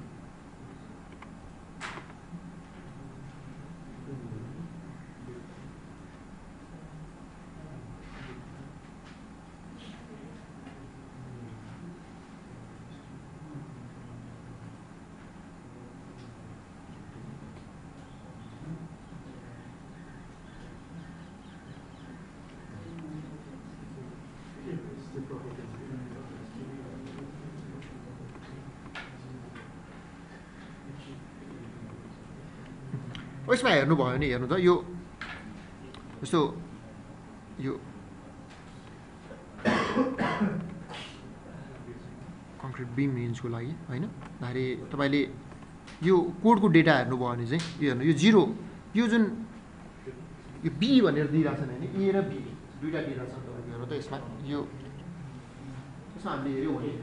यो चाहिँ इनिसियल पोइन्ट भयो होइन भन्दाखेरि यो चाहिँ अनस्ट्रेस पोइन्ट हो स्ट्रेस पनि तपाईँको स्ट्रेस पनि 0 स्ट्रेन पनि 0 होइन अब यो चाहिँ मोमेन्ट कर्भेचरको टर्ममा अथवा मोमेन्ट रोटेसनको टर्ममा हेर्छौँ भने मोमेन्ट पनि के त 0 रोटेसन पनि 0 होइन मोमेन्ट छैन रोटेसन छैन अब यो 1 भनेको चाहिँ यो चाहिँ रिलेटिभ टर्ममा दिइरहेको छ है यो डेटाहरू चाहिँ तपाईँको यो युज चाहिँ इल्डिङ मोमेन्टलाई चाहिँ उसले दिन्छ है भन्दाखेरि इल्ड कतिमा ऊ चाहिँ इल्ड हुन्छ होइन भन्दाखेरि यो चाहिँ स्केल फ्याक्टर हो एसएफ भनेको चाहिँ स्केल फ्याक्टर हो यो चाहिँ के त इल्ड मोमेन्टलाई चाहिँ उसले दिन्छ कि होइन भन्दा त्यो कन्टेक्समा यो 1 भनेको मतलब चाहिँ के त -1 अथवा +1 भनेको चाहिँ इल्ड मोमेन्टलाई चाहिँ के त 1 रिलेटिभली 1 मान्ने भयो क्या जहाँ गएर इल्ड हुन्छ त्यसलाई चाहिँ के मान्यो त रिलेटिभली 1 मान्ने भयो यसलाई चाहिँ इन्टु के त इल्ड मोमेन्टले चाहिँ के त उसले मल्टिप्लाई गर्नुभयो किनकि हाम्रो अहिलेको कन्टेक्समा त हिन्जको टाइप एउटै टाइपको डिफाइन गरेको छौँ अब रिइन्फोर्समेन्टको डिफ्रेन्सले गर्दा अथवा सेक्सन साइजको डिफ्रेन्सले गर्दाखेरि इल्ड मोमेन्ट त हाम्रो फरक फरक हुन्छ नि होइन त्यसले गर्दाखेरि तपाईँको यो इनिसियल बी भनेको चाहिँ इल्डिङ पोइन्ट हो क्या होइन हाम्रो हिन्जको चाहिँ जहाँ गएर हाम्रो हिन्ज चाहिँ इल्ड हुन्छ त्यो चाहिँ के त बी हो यहाँसम्म हेर्नु रोटेसन 0 छ होइन भन्दाखेरि रोटेसन चाहिँ भएको छैन है यो जुन मोमेन्ट यो चाहिँ हामीले त्यो सेक्सन रन गरिसकेपछिको बिमाको डिजाइनहरू कोडले त केही भ्यालु छैन होइन यो त यस्तो भयो यो तपाईँको इल्ड मोमेन्ट दिएको कोडले दिएको भ्यालु होइन यो त हाम्रो कस्टम हाम्रो सेक्सनको बेसिसमा चाहिँ उसले के त क्यालकुलेट गरेको भ्यालु बिम लगाएर गरेको एकचोटि हुन्छ त्यहाँबाट अब सेक्सन कि नभए अहिले त रन भएको छैन हामीले त्यही पनि देखाइरहेको छ रिइन्फोर्समेन्ट कति हो भन्ने कुरा त रिइन्फोर्समेन्ट चाहिँ उसले हामीले जुन डिजाइन गऱ्यौँ नि अगाडि हामीले बिममा त हामीले हालेनौँ त हालेनौँ नहालेको कन्टेक्समा चाहिँ हामीले जुन डिजाइन गऱ्यौँ त्यो डिजाइन भ्यालुको बेसिसमा दिन्छ त्यो होइन अघि जुन डिजाइन यो अगाडि जुन डिजाइन गऱ्यो त्यसको बेसिसमा चाहिँ लिन्छ होइन त्यसको बेसिसमा चाहिँ दिन्छ यो हामीले एडिट गरेर गर्दा हामीले बिमको सेक्सन चाहिँ उता सेक्सनको पहिला डिफाइन गर्नुभन्दा चाहिँ इल्ड मोमेन्ट आफैले पत्ता लगाएर भनौँ न आफैले आफ्नो सेक्सनको इल्ड मोमेन्ट जुन नेगेटिभ यो अहिले हेरौँ यो त अहिले हामीले अटो लिएको भयो अहिले कस्टममा त्यो पनि हेरौँ भन्दाखेरि कस्टममा चाहिँ त्यो गर्दैन अहिले त जस्ट के त अटो मात्र जे छ त्यही मात्र होइन भन्दाखेरि लिएको हो एकदम सजिलो प्रोसेस मात्र हामी फलो गरिरहेको भयो होइन भन्दाखेरि अहिले कन्टेक्समा हेर्नु है यो 1 भनेको इल्डिङ भयो हो इल्डसम्म हाम्रो मोमेन्ट चाहिँ 0 भन्दाखेरि इनइलास्टिक रोटेसन छैन हाम्रो होइन भन्दाखेरि इनइलास्टिक के त रोटेसन छैन भन्दाखेरि कुनै पनि इनइलास्टिक डिफर्मेसन चाहिँ छैन भनेको मतलब यसपछि अब यो चाहिँ कोल्याप्स भन्यो होइन कोल्याप्स स्टेटमा गइसकेपछि चाहिँ के भयो त हाम्रो इनइलास्टिक रोटेसन चाहिँ 0.25 त्यसपछि के त ड्यामेज स्टेटमा गयो इनइलास्टिक रोटेसन गर्दैछ त 0.025 त्यसपछि इल्ड स्टेजमा चाहिँ कति छ 0.05 होइन अब यो चाहिँ हाम्रो कोडले दिएको भ्यालुहरू नै भयो है अब हामी कस्टम हामीले के त क्यालकुलेसन गरेर पनि यो डेटाहरू चाहिँ दिन सक्छौँ अब यो त एउटा टाइपको डेटा हो अहिले हामीले अरू हेरौँ न अरू टाइपको बीबाट चाहिँ बल्ल हाम्रो इनइलास्टिक रेन्ज सुरु हुन्छ हैन हो हो बीबाट चाहिँ हो दाइ बीसम्म त प्योरली इलास्टिक हो है दाइ ए टु बीसम्म हाम्रो के त इलिमेन्टको बिहेभियर प्योरली इलास्टिक छ दाइ यहाँसम्म चाहिँ के हो त इल्ड स्टेट हो यहाँसम्म के हुन्छ त हाम्रो इलिमेन्ट बिहेभियर चाहिँ प्योरली इलास्टिक यो गर्छ है अब यसपछि के गर्ने भयो त बल्ल हाम्रो इनइलास्टिक रेन्जहरू चाहिँ सुरु हुन्छ अब यो कोल्याप्स ड्यामेज इल्ड स्टेज भन्यो होइन अब यो बाहेक पनि अरू इन्टरमिडिएट स्टेटहरू पनि के त तपाईँ चाहिँ यसमा इन्सर्ट गर्न सक्नुहुन्छ होइन अब यो बाहेक के त तपाईँको इमिडिएट अकुपेन्सी लाइफ सेफ्टी अथवा कोल्याप्स प्रिभेन्सन कोल्याप्स र तपाईँको इल्डको बिचमा होइन अब यो यसको भने चाहिँ हामीले डक्टिलिटी 1.1 हो भनेर भन्न मिल्छ त किनभने त्यो अल्टिमेट मोमेन्टवाला जुन सी नम्बरको छ नि त त्यसमा 1.1 दिएको छ भने इल्ड मोमेन्टको रेस्पेक्टमा अल्टिमेट त होला सक्यो होइन इल्ड अल्टिमेट हो त्यसमा त के हुन्छ भनेपछि त्यो अल्टिमेट मोमेन्टमा इल्ड मोमेन्ट भएको कारणले गर्दाखेरि त्यो चाहिँ डक्टिलिटी हो भनेर भन्न मिल्छ फोर्सको टर्ममा होइन भाइ फोर्सको टर्ममा चाहिँ गर्नु सक्यो फोर्सको टर्ममा चाहिँ तपाईँको अल्टिमेट मोमेन्ट क्यापासिटी र इल्ड मोमेन्ट क्यापासिटीको रेसियो चाहिँ 1.1 होइन कोडले दिएको चाहिँ 1.1 होइन भन्दाखेरि इल्ड र अल्टिमेट बिचको रेसियो चाहिँ उसले के लियो त 1.1 अब यो कन्टेक्समा यो अब एक्चुअलमा हाम्रो हुने भनेको त के त क्वाडको फर्ममा आउने हो तर अहिले चाहिँ उसले के त एनालाइटिकल इजिनेसको लागि चाहिँ आइडियलाइज चाहिँ के त उसले चाहिँ लिनियर होइन अब इल्डदेखि कोल्याप्ससम्म पनि के त इल्डदेखि अल्टिमेटसम्म पनि लिनियर लियो एउटा होइन त्यसपछि के त अल्टिमेटमा पुगेपछि डाइरेक्टली ड्रप गर्ने उसले होइन डाइरेक्टली के त ड्यामेज स्टेटमा ड्रप गर्ने ड्यामेज स्टेटपछि के त इन स्टेजमा चाहिँ ड्रप गरिदियो होइन। यो भनेको चाहिँ तपाईँको आइडियलाइज ब्याकवर्ड कर्भ हो है, कोडले दिएको आइडियलाइज ब्याकवर्ड कर्भ हो। अब यो कोल्याप्स र तपाईँको यील्डको बिचमा पनि अलग अलग तपाईँले के गर्न सक्नुहुन्छ त, तपाईँको भ्यालुजहरू चाहिँ इनपुट दिन सक्नुहुन्छ।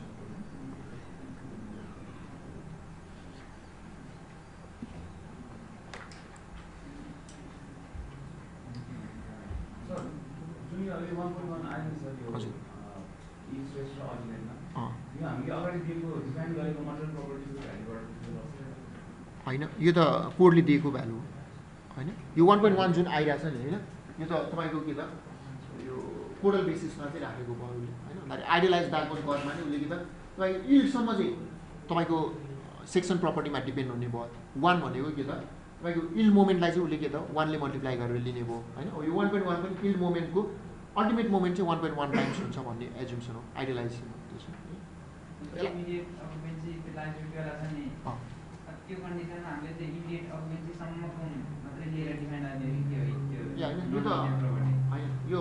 ननलिनियर प्रपर्टी डिफाइन गर्दा त इन्डसम्मै हामीले डिफाइन गर्नु पऱ्यो होइन। अब हाम्रो सेक्सन चाहिँ कहाँसम्म पुग्छ भन्नेको होइन। हामीले दिएको फोर्समा हाम्रो सेक्सनमा चाहिँ कतिसम्म स्ट्रेस आउँछ त्यो बेसिसमा यो डेटाहरू चाहिँ उसले सो गर्ने भयो होइन। अहिलेको लागि त जस्ट यो सेक्सनको प्रपर्टी मात्रै डिफाइन गरेको हो नि, कहाँसम्म ननलिनियर पुग्यो भनेर चेक गर्नु मिल्छ मिल्छ मिल्छ। त्यो त अहिले त यो केही पनि होइन है, यो त जस्ट के हो त प्रपर्टी डिफिनेसन मात्रै हो होइन। भन्दाखेरि अब मेबी मेरो इलिमेन्ट त के त इलास्टिक रेन्जमै पनि बस्न सक्छ होइन, जहाँ पनि बस्न सक्ने भयो। तर एक्सेप्टेन्स क्राइटेरिया भनेर हुन्छ नि, त्यो immediate life safety model प्रोभिजनबाट inbuilt हो। यो जस्तो यसमा हेर्नुभयो भने जस्तो यो कोडल प्रोभिजनमा हेर्नुभयो भने इमिडिएट अकुपेन्सी लाइफ सेफ्टी होइन, यसको लागि जुन दिएको छ होइन त्यही डेटाबाट पनि दिएको 0.02 होइन 0.025 है। जस्तो 0.1 चाहिँ इमिडिएट अकुपेन्सी, त्यसमा 0.2 छ होइन 0.025 छ कोल्याप्स फ्रिक्वेन्सी। अनि जुन मोमेन्ट र सेयर फोर्सको कुरा छ नि कम्बाइन्डली हो, स्केल फ्याक्टर हो सेयर स्केल फ्याक्टर हो। भन्दाखेरि यील्ड स्केल फ्याक्टर भनेको चाहिँ यील्ड मोमेन्टको जुन छ नि होइन, यील्ड हुने टाइमको चाहिँ यील्ड मोमेन्ट चाहिँ हो त्यो भनेको डिभाइड बाई यील्ड मोमेन्ट गर्नु होइन। भन्दाखेरि यसलाई यील्ड मोमेन्टले मल्टिप्लाई गर्नुभयो भने तपाईँको एक्चुअल मोमेन्ट कर्भेचर कर्भ चाहिँ मोमेन्ट रोटेसन चाहिँ आउने भयो है। त्यसैले कोलुमको लागि पनि फेरि हेर्नु, कोलुमको चाहिँ अलिक कम्प्लेक्स हुन्छ।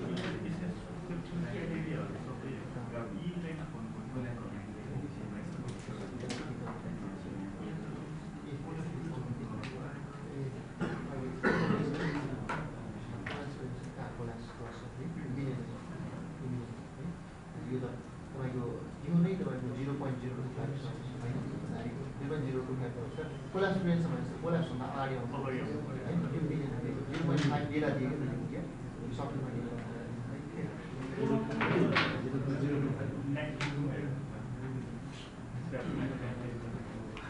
यो कोलमको नि फेरि हेर्नु त ठिक छ, त्यो पनि हेर्नु है।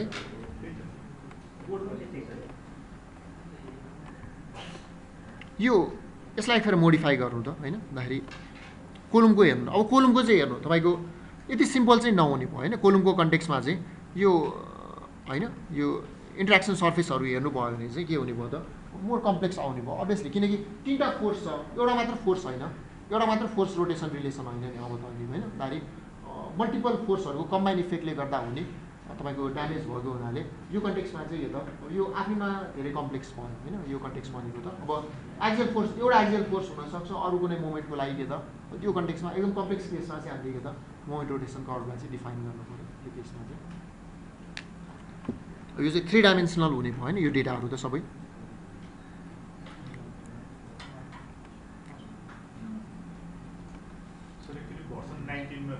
हुन्छ है यो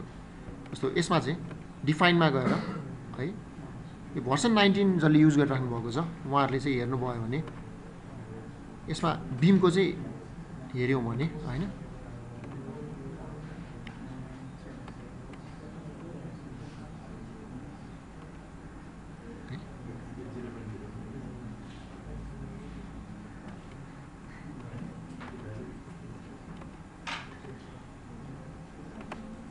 है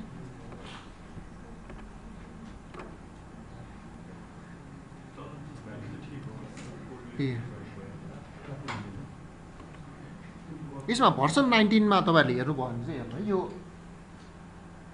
कोडमा एकचोटि चेक गर्नुपर्छ नि यो चाहिँ हेर्नु त तपाईको कोल्याप्स प्रिभेन्सनको पोइन्ट चाहिँ इनमा गएर आइरहेको छ है भन्दाखेरि तपाईको कोल्याप्स प्रिभेन्सन भन्दा साथै कोल्याप्स भन्दा अगाडि आउनु पर्ने हैन कोल्याप्स प्रिभेन्सन भनेकै कोल्याप्स प्रिभेन्सन छ कोल्याप्स भन्दा अगाडि हुनुपर्ने यो पोइन्ट सायद केही प्रब्लम भएन यसमा है सायद सफ्टवेयरमा केही प्रब्लम भयो अर के त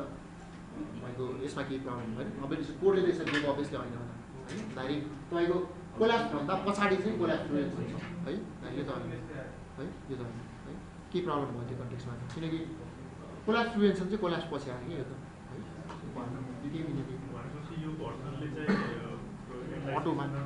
अटोमा केही प्रब्लम भयो अटोमा केही प्रब्लम भयो हामी कस्टममा हेरौँ है अटोमा केही प्रब्लम भयो है यो चाहिँ अनि कोल्याप्स प्रिभेन्सन कोल्याप्स पछि आयो है यसलाई हामी हेरौँला है यसमा चाहिँ कोल्याप्स प्रिभेन्सन चाहिँ कोल्याप्स भन्दा पछाडि आएछ हैन यो त जस्ट मटेरियल प्रपर्टिज मात्रै डिफाइन गरेको हो कि हामीले चाहिँ हैन अथवा एलिमेन्ट प्रपर्टिज चाहिँ डिफाइन गरेको एलिमेन्टको नन लिनियर बिहेभियर चाहिँ यस्तो हुनुपर्छ है भनेर चाहिँ के त डिफाइन गरेको भयो हैन अब हाम्रो एलिमेन्टमा कुन लेभलको स्ट्रेस आइरहेको छ त्यसको बेसिसमा चाहिँ उसले के गर्ने भयो त स्ट्रेस स्ट्रेन कर्भ चाहिँ त्यो कर्भको बेसिसमा के गर्ने भयो त अथवा मोमेन्ट रोटेसन कर्भ चाहिँ यो कर्भको बेसिसमा उसले के गर्दै जाने भयो त एडप्ट गर्दै जाने भयो हैन एडप्ट त्यो डेटाहरूलाई चाहिँ यो कर्भको बेसिसमा एडप्टेसन चाहिँ गर्दै जाने भयो है अब लोड केस चाहिँ अब डिफाइन गरौँ त्यसमा नन लिनियर लोड केस चाहिँ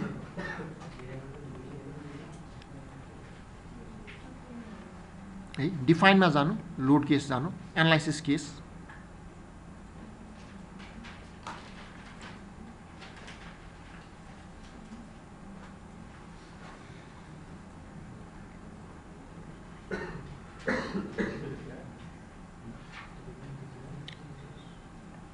यसमा चाहिँ एड न्यू लोड केस गर्नु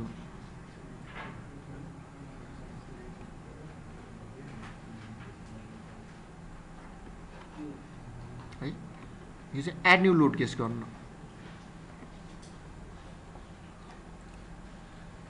स्ट्याटिक नन लिनियर गरौँ यसलाई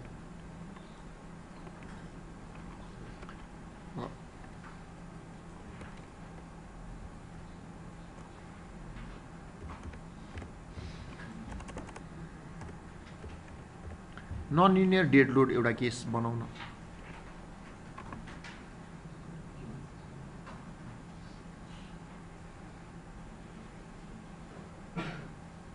डेड लोडको नन लिनियर केस एउटा बनाउन खोजेँ मैले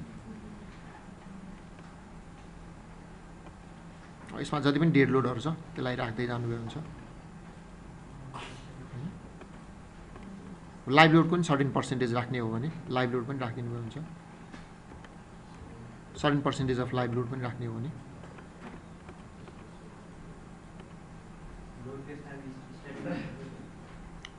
स्ट्याटिक नै हो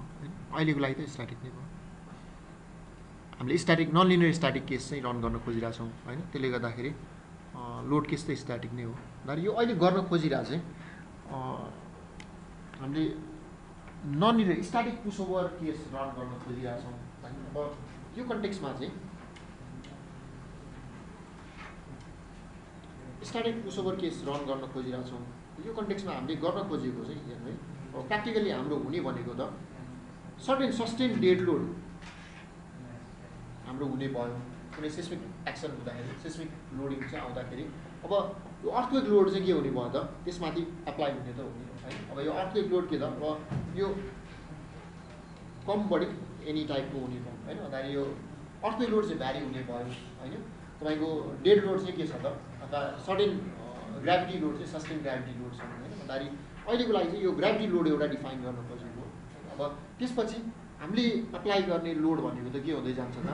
ग्रेजुअली हामीले चाहिँ इन्क्रिज गर्दै जाने भयो है भन्दाखेरि पुसओभर भन्दा साथै यो लोडलाई चाहिँ ग्रेजुअली इन्क्रिज गर्दै जान्छ टु सर्टेन एक्सटेन्ट होइन टु सर्टेन लेभलसम्म र त्यो सर्टेन लेभलसम्म एक्सटेन्ड गर्दाखेरि मेरो स्ट्रक्चरको बिहेभियर चाहिँ कस्तो हुँदो रहेछ त्यो चाहिँ मैले हेर्छु होइन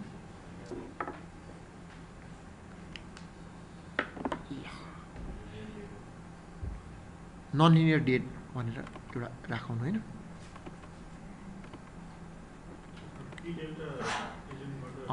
यो हेर्नु है जियोमेट्रिक ननलिनियरिटी लिने हो भने अहिले त हामीले मटेरियल ननलिनियरिटी मात्र कुरा गरिरहेछौँ है। यो अहिले प्रपर्टी दिएको भनेको के हो त मटेरियलसँग रिलेटेड ननलिनियरिटीलाई चाहिँ अथवा एलिमेन्टको फेलियरले हुँदा गर्ने आउने ननलिनियरिटीलाई चाहिँ उसले के गर्छ त एडप्ट गर्ने भयो। तर जियोमेट्रीको चेन्जले गर्दा हुने ननलिनियरिटीलाई पनि हामीले कन्सिडर गर्ने हो भने चाहिँ त्यो कन्टेक्स्टमा चाहिँ तपाईँले के त पी डेल्टा अथवा P delta plus large displacement गर्न सक्नुहुन्छ। अब पी डेल्टा र P delta plus large displacement भनेको चाहिँ यो जुन तपाईँको यो डिस्प्लेसमेन्टको जुन कर्वेचर छ नि होइन त्यसमा चाहिँ डिपेन्डेन्ट हुन्छ कि धारी पी डेल्टा मात्रै भन्यो भने तपाईँको जुन सर्ट डिस्प्लेसमेन्ट कर्वेचरहरूले गर्दा हुने पी डेल्टाको इफेक्टलाई चाहिँ उसले कन्सिडर गर्छ। लार्ज डिस्प्लेसमेन्टले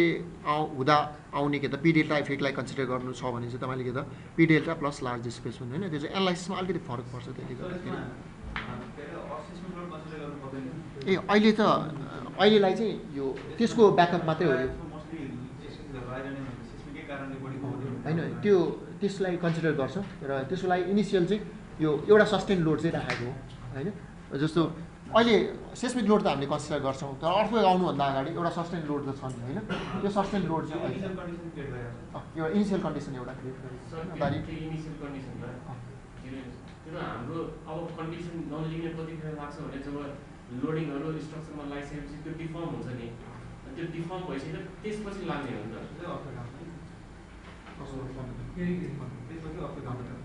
त्यसपछि चाहिँ मतलब कि लोडिङ भइसक्यो स्ट्याटिक लोडिङहरू भइसक्यो होइन त्यसपछि डिफर्म हुन्छ नि स्ट्रक्चर अनि त्यसपछि गएर चाहिँ अनि बुस्ट गर्ने होइन जिरो कन्डिसन होइन त्यसको तलको कन्डिसन हो कि भन्नु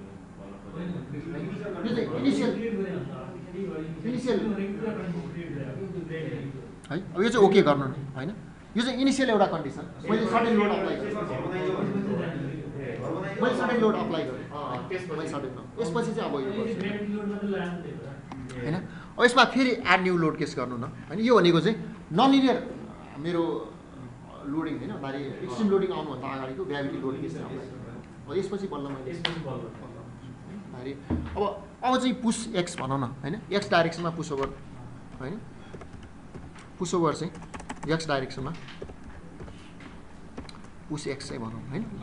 एक्स डाइरेक्सनमा चाहिँ पुस ओभर केस चाहिँ अप्लाई गर्नु होइन। अब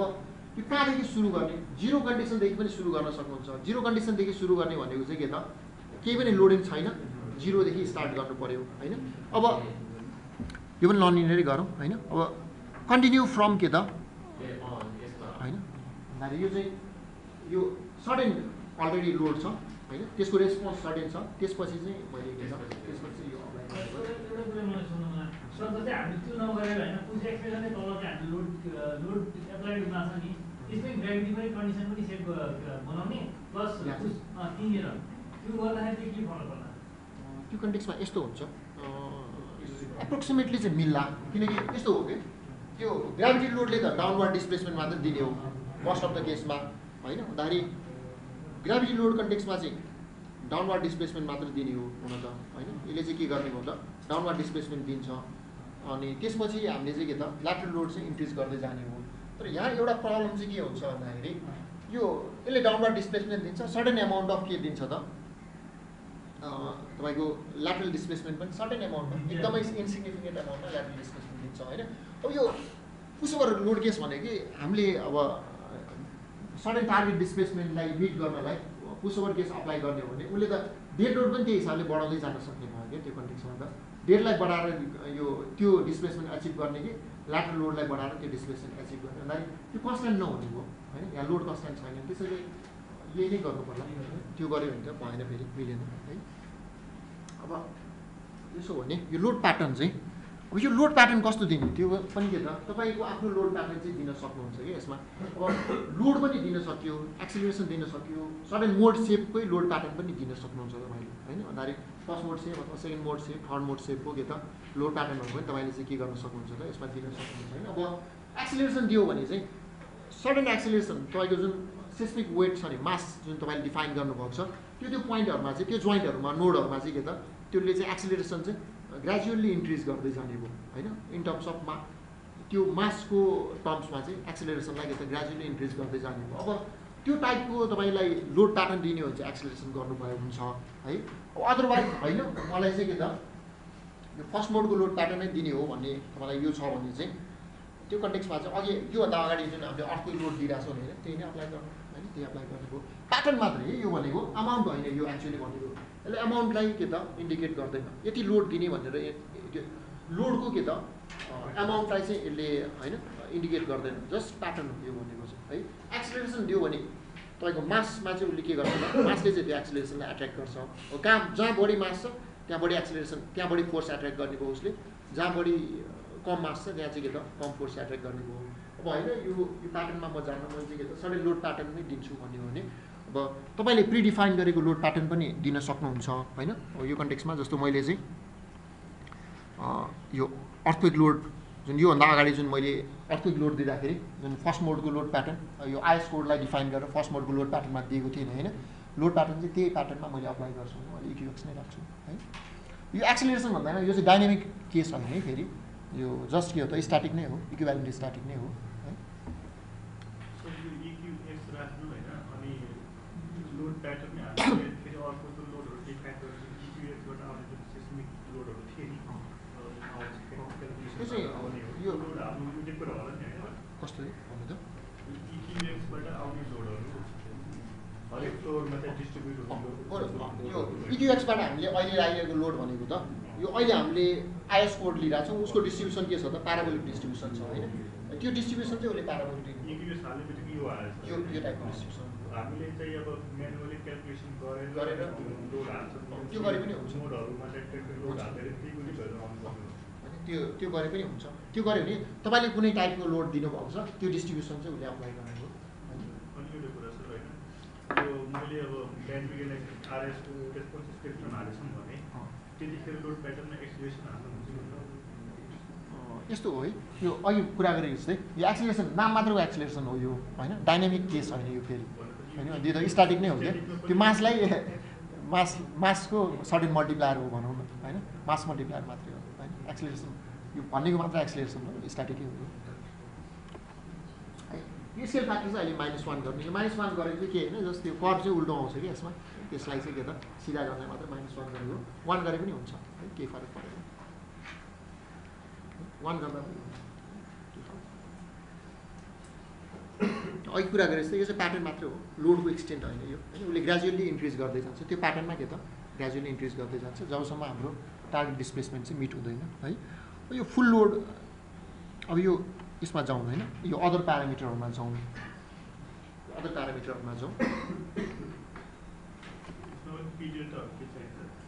यो अहिलेलाई पी डेल्टा नगरौँ होइन मैले चाहिँ नन मात्र गरेँ पी डेल्टा इफेक्टलाई मैले कन्सिडर गरिनँ तपाईँलाई कन्सिडर गर्नु छ भने राख्नुभयो हुन्छ त्यसले चाहिँ कम्प्युटेसनल टाइमलाई अलिकति बढाउँछ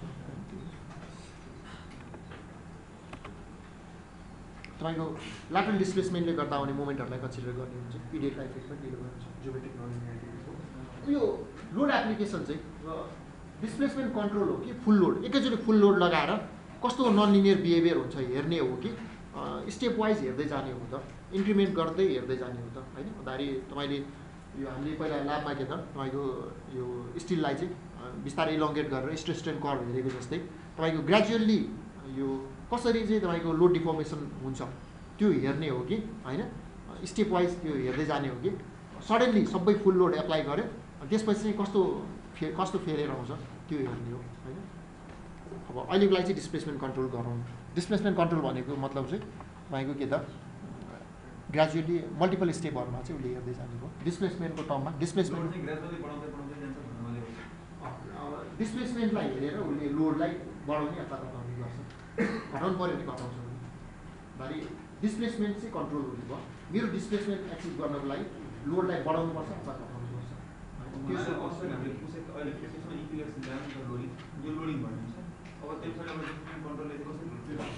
यस्तो डिस्प्लेसमेन्ट लोड चाहिँ इक्युएक्स भयो अब यसले काम चाहिँ कसरी गर्छ भन्दाखेरि मेरो डिस्प्लेसमेन्ट चाहिँ टोटल डिस्प्लेसमेन्ट मलाई 100 mm चाहिएको थियो होइन हो 100 mm चाहिँ मैले टार्गेट उसलाई सेट गरिदिएँ डिस्प्लेसमेन्ट यति डिस्प्लेसमेन्टसम्म एनालाइसिस गरेर भनेर उसले चाहिँ अब यो लोड प्याटर्न दिएर उसले के गर्ने भयो त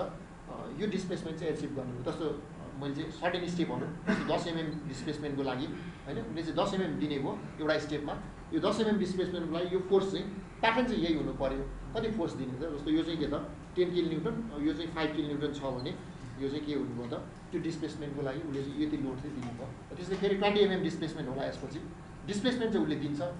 लोड चाहिँ त्यो अनुसार एडजस्ट गर्छ अनि यो इक्युएक्स को लोडिङ त डिफाइन नै छ अलरेडी यति लोडिङ हुन्छ भनेर यति लोडिङ 100 mm नै डिस्प्लेसमेन्ट हुन्छ भने त हैन त्यो प्याटर्न मात्रै हो है यो त अहिले इक्युएक्स र इक्युवाई जुन भन्यो हैन यो इक्युएक्स ल मेबी 200 होला हैन यो चाहिँ के त 100 होला हैन अनि इक्युएक्स र इक्युवाई को यो चाहिँ फुल लोड भयो फुल लोड अफ इक्युएक्स इक्युवाई भयो यो फुल लोडलाई उसले हेर्दैन के जस प्याटर्नलाई मात्रै हेर्छ भनेपछि त्यो 100 mm अचिभ गर्नलाई चाहिँ उसले त्यो स्टेप स्टेपमा त्यो 200 लाई बढाउँदै मतलब त्यो गर्दै बढ्दै अगाडि बढ्दै जान्छ इभन योभन्दा बढी पनि जान्छ भन्नुको त यहाँ हामीले भित्रबाट डिफाइन गरेको इक्युएक्सबाट कति लोड आयो त्यससँग चाहिँ सरोकार हुँदैन त्यसको प्याटर्नसँग मात्रै सरोकार हुन्छ जस्तो प्याटर्न हैन अदारी त्यसको अमाउन्टसँग केही पनि रिलेसन हुँदैन त्यो अमाउन्ट भनेको चाहिँ हामीले दिएको डिस्प्लेसमेन्टको बेसिसमा उसले के गर्दै जान्छ त एचिभ गर्दै जान्छ के जस्तो सर्टेन ठाउँमा पुगेपछि त यो अब सर्टेन ठाउँमा पुगेपछि हेर्नु त यो अल्टिमेट पछि त कम फोर्समा पनि उसले डिस्प्लेसमेन्ट हुँदै जान्छ भन्दाखेरि त यो डिस्प्लेसमेन्ट एचिभ गर्नको लागि त उसले त्यो फोर्स त दिनै पर्दैन क्या भन्दाखेरि फोर्स कन्ट्रोल र डिस्प्लेसमेन्ट कन्ट्रोलमा फरक चाहिँ यो हो क्या मैले फोर्स कन्ट्रोल गरेँ भने चाहिँ जस्तो ल्याबमा टेस्ट गर्दाखेरि फोर्स कन्ट्रोल र डिस्प्लेसमेन्ट कन्ट्रोल हुन्छ हामीले फोर्सलाई हेर्दै मैले जाने हो भने चाहिँ यो अल्टिमेट पुगिसक्यो उसले डिस्प्लेसमेन्ट हेरेको छैन फोर्सलाई हेर्ने हो भने अरू डिस्प्लेसमेन्ट बढाउँछ यसपछि डाइरेक्टली सडनली फेल हुने भयो क्या यसपछिको डेटा नआउने भयो क्या त्यो कन्टेक्समा चाहिँ डिस्प्लेसमेन्ट कन्ट्रोल गऱ्यो भने चाहिँ के हुने भयो त यो जुन ग्रेजुअल फेलियरको डेटा आउँछ नि होइन यो पनि हामीले चाहिँ एचिभ गर्न सक्छौँ अब फोर्स कन्ट्रोल गऱ्यो भने चाहिँ के हुने भयो त अल्टिमेट पुग्यो यसबाट अझै बढाउनु खोज्छ यो त बढाउने उसको ठाउँै छैन नि होइन त्यो चाहिँ के त सडनली फेलियर ब्रिटल फेलियर टाइपको के त मटेरियल ब्रिटल टाइपको मटेरियलहरूलाई चाहिँ काम लाग्छ फोर्स फेलियरहरू अब यो डिस्प्लेसमेन्ट कन्ट्रोलको कन्टेक्समा यो कति दिने त यो टार्गेट डिस्प्लेसमेन्टको कुरा गर्दाखेरि होइन यति नै दिनुपर्छ भनेर छैन तपाईँले जति दिनुहुन्छ त्यहाँसम्म उसले के गरिदिने भयो त एनालाइसिस चाहिँ गरिदिने भयो होइन अब अभियसली कोडले सर्टेन टार्गेट डिस्प्लेसमेन्टको फर्मुलाहरू दिएको छ त्यसको बेसिसमा पनि तपाईँले के गर्न सक्नुहुन्छ त त्यो टार्गेट डिस्प्लेसमेन्ट कम्प्युट गरेर राख्न सक्नुहुन्छ होइन अब जेनरली हामीले गर्दा चाहिँ कोडले चाहिँ अब ग्लोबल पर्फर्मेन्स हेर्ने हो भने म्याक्सिमम् कतिसम्म दिएको छ त 4%सम्म उसले दिएको छ होइन अनि ननलिनियर एनालाइसिसहरू गर्दा 4% डाइरेक्ट 4% लिएर गर्नुभयो पनि हुन्छ अर तपाईँले बढाउनु भयो भने पनि केही फरक परेन उसले चाहिँ के गर्ने भयो त जहाँसम्म तपाईँको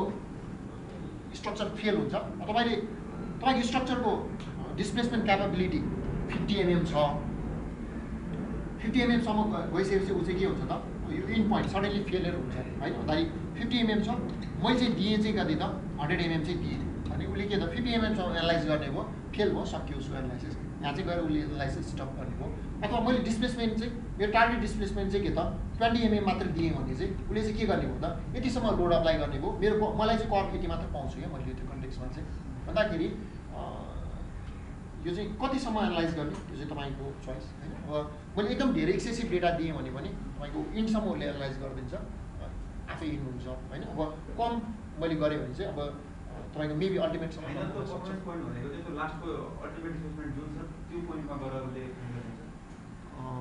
कसरी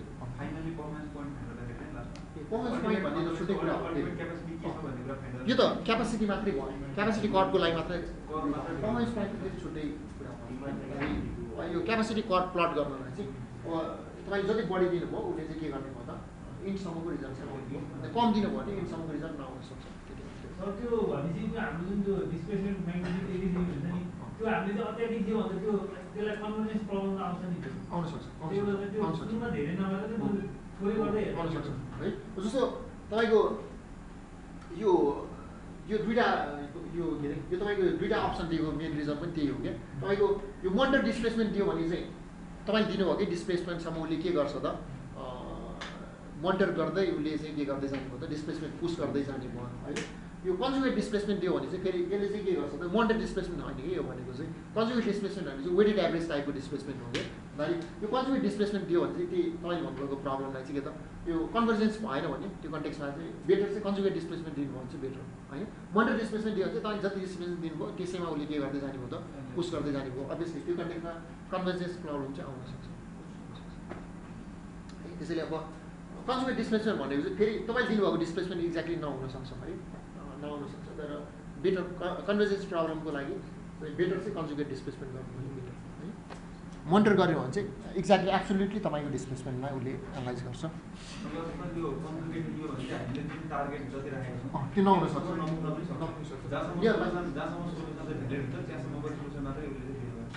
मोनिटरमा पनि त्यही हो होइन तर पनि कन्भर्जेन्स रिलेटेड प्रब्लमको लागि चाहिँ कन्जुगेट डिस्प्लेसमेन्ट गर्नु बेटर अब यो कहाँ हेर्ने त यो डिस्प्लेसमेन्ट पनि अब तपाईँको त नोड त धेरैवटा छ मोनिटर चाहिँ कहाँको डिस्प्लेसमेन्ट चाहिँ मोनिटर गर्ने त उसले डिस्प्लेस गर्दै जान्छ होइन अब तपाईँको यो फ्लोर पनि हेर्न सक्यो यो फ्लोर पनि हेर्न सक्यो जहाँ पनि हेर्न सक्यो होइन अब यो कुनै एउटा फ्लोर जहाँ हेरे पनि हुन्छ है टप्पै हेर्नुपर्छ भन्ने छैन तर लोड भर्सेस डिस्प्लेसमेन्ट कर्भ जुन आउँछ बेसियर भर्सेस डिस्प्लेसमेन्टको कर्भ आउँछ त्यो चाहिँ के त तपाईँले दिनुभएको पोइन्टको चाहिँ उसले दिने भयो है अब त्यो कन्टेक्समा नर्मली हामीले लिँदा चाहिँ के त टप फ्लोर चाहिँ लिँदा हुन्छ अब उसले बाई डिफल्ट चाहिँ टप फ्लोरकै लिँदा हुन्छ अब तपाईँलाई के त टप फ्लोर छैन भने चाहिँ त्यो कन्टेक्समा तपाईँले के गर्न सक्नुहुन्छ त जोइन्ट आइडी चाहिँ तपाईँले दिनु हुन्छ होइन तपाईँले दिनुभएको जोइन्ट आइडीलाई चाहिँ उसले के गर्छ त मोनिटर गर्छ यो चाहिँ नियर टु के त सेन्टर मास दिनु भने अझै बेटर यसलाई ओके गर्नु U1 भनेको चाहिँ एक्स डाइरेक्सनमा मोनिटर गर्ने भयो होइन मैले यो डिफल्टै राखेँ है अब यो तपाईँलाई रिजल्टहरू चाहिँ कसरी सेभ गर्ने त अब यो मल्टिपल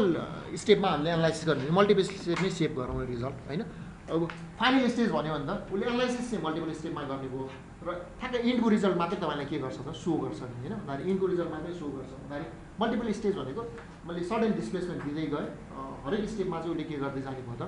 त्यो रिजल्टहरूलाई चाहिँ सेभ गर्दै जाने भयो स्टेप वाइज चाहिँ है अब यो कतिवटा स्टेप होइन मिनिमम कतिवटा स्टेप म्याक्सिमम कतिवटा स्टेप त होइन अब यो पनि तपाईँले के त आफैले सेट गर्न सक्नुहुन्छ आर्बिटरीली अब यति नै गर्नुपर्छ भन्ने छैन यो चाहिँ अब कन्भर्जेन्सको प्रब्लम हेरेर पनि हामीले चाहिँ के गर्न सक्छौँ त अप डाउन चाहिँ गर्न सक्छौँ पछि त्यो चाहिँ रन नगरेसम्म थाहा हुँदैन होइन अब यो चाहिँ कन्भर्जेन्स भएन भने त्यो कन्टेक्समा यसलाई अप डाउन गर्न सकिन्छ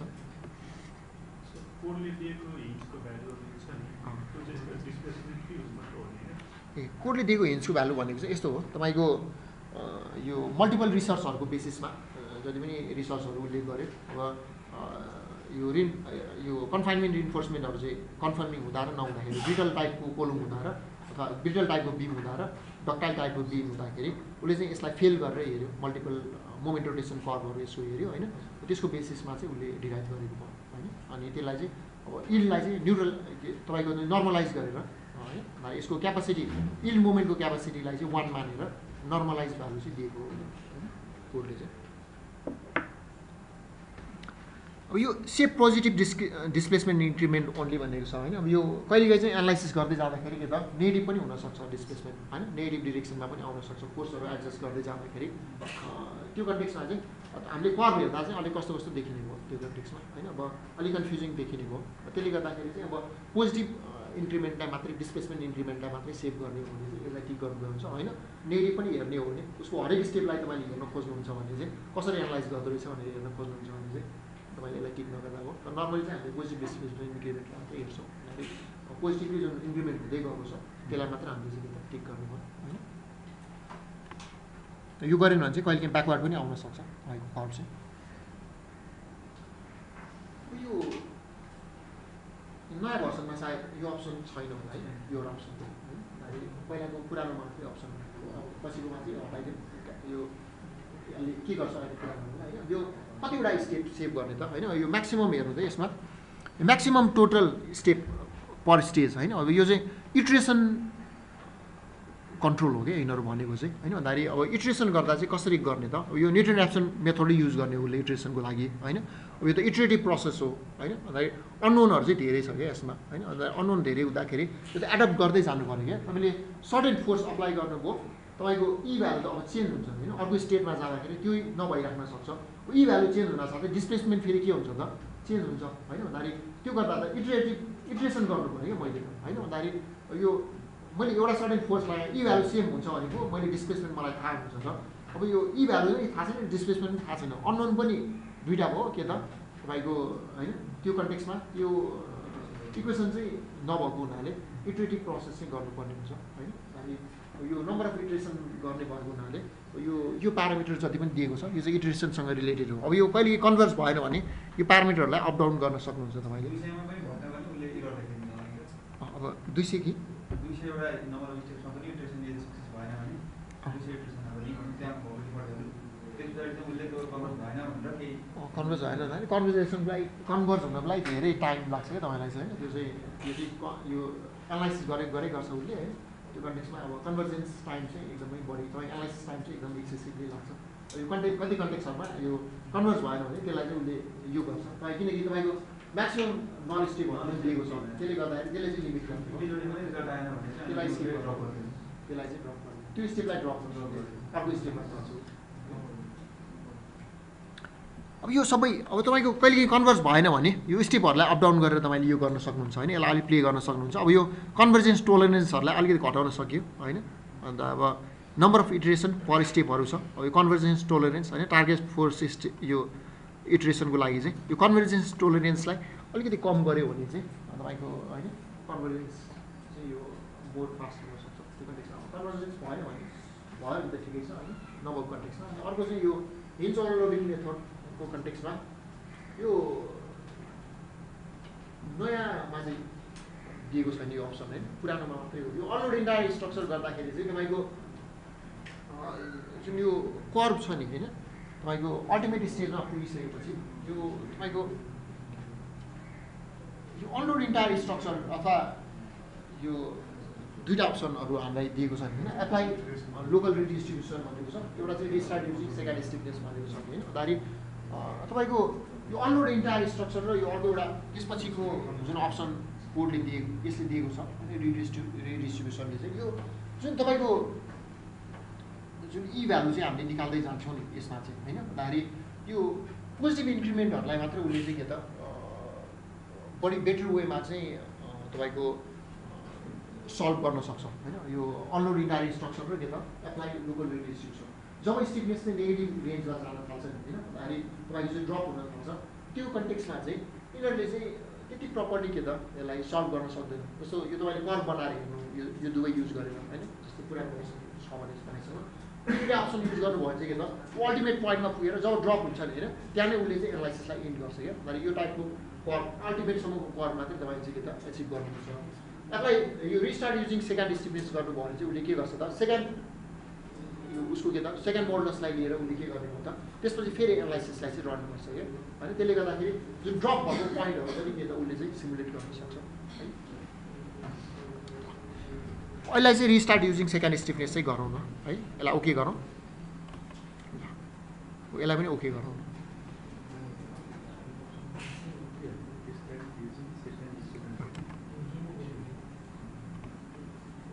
रिस्टार्ट युजिङ सेकेन्ड स्टिफनेस गरेँ यसलाई ओके गरेँ यसलाई फेरि रन गरौँ न त्यो हामीले उसलाई बोडीका अब यो बेला गर्दाखेरि त्यो जुन हाम्रो पिरियड इभ्यालु फ्रम फुल लोकेसन त्यसमा हाम्रो अल्टिमेटली हाम्रो अघि पनि डेड लोडै सिकेको त्यसलाई सेस्मिकलाई गर्दाखेरि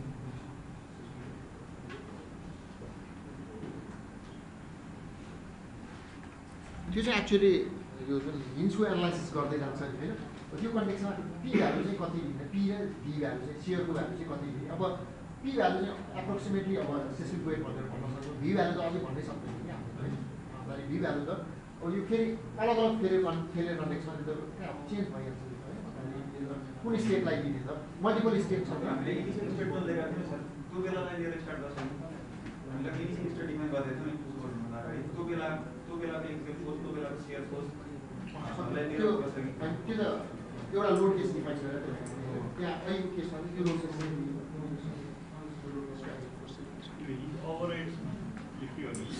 ए त्यो दुईचोटि डिफाइन गऱ्यो भने मेन चाहिँ ओभरराइड अब मैले त्यो लोडलाई चाहिँ सिस्मिक लोडमा ट्रान्सफर गर्नु छ भने अब हिन्ज ओभरराइड गर्ने ठिक छैन हिन्जलाई चाहिँ अर्को हिन्ज चाहिँ बनाउनु पऱ्यो भने होइन भन्दाखेरि त्यो कन्टेक्समा ओभरराइड गर्नुपर्ने हुन्छ रन गराउँदै फेरि पहिलाको त बिएनबी भ्यालु फ्रम डिरेक्सन अब चाहिँ अब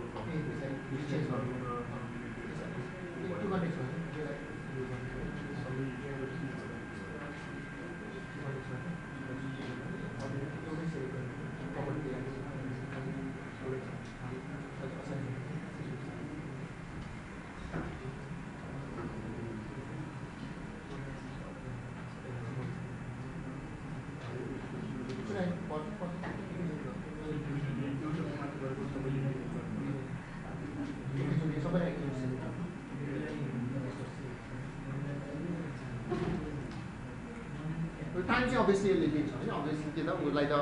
हरेकचोटि ई भ्यालु चेन्ज गर्दै जानु पऱ्यो होइन त्यो बेसिसमा चाहिँ उसले के गर्दै जानु पऱ्यो त एनालाइसलाई अपडेट गर्दै जानु पऱ्यो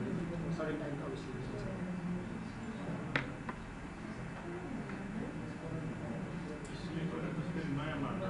सबै त्यसलाई रन गर्ने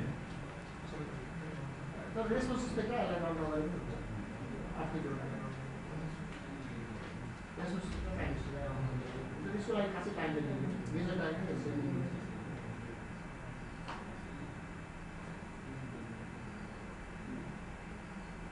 रन गरेर ब्रेक गरेर हुने रहेछ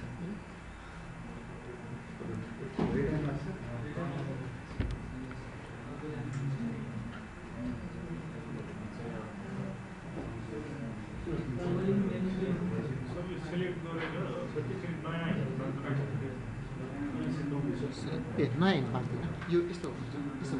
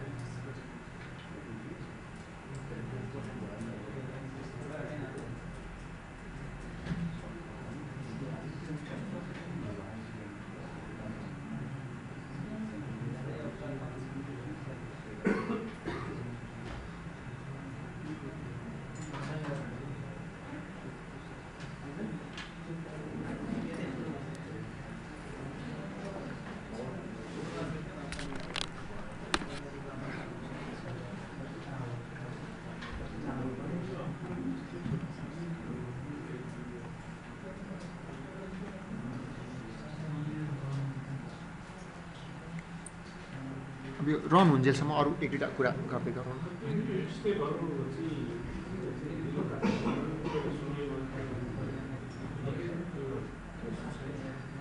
भिडियो प्रोभाइड गर्छु मैले यो भिडियो होइन नभए लेखेर पनि प्रोभाइड गर्दिनँ भिडियो पनि छ प्लस एज वेल एज अब त्यो स्टेप वाइज पनि प्रोभाइड गर्छु स्टेप वाइज पनि प्रोभाइड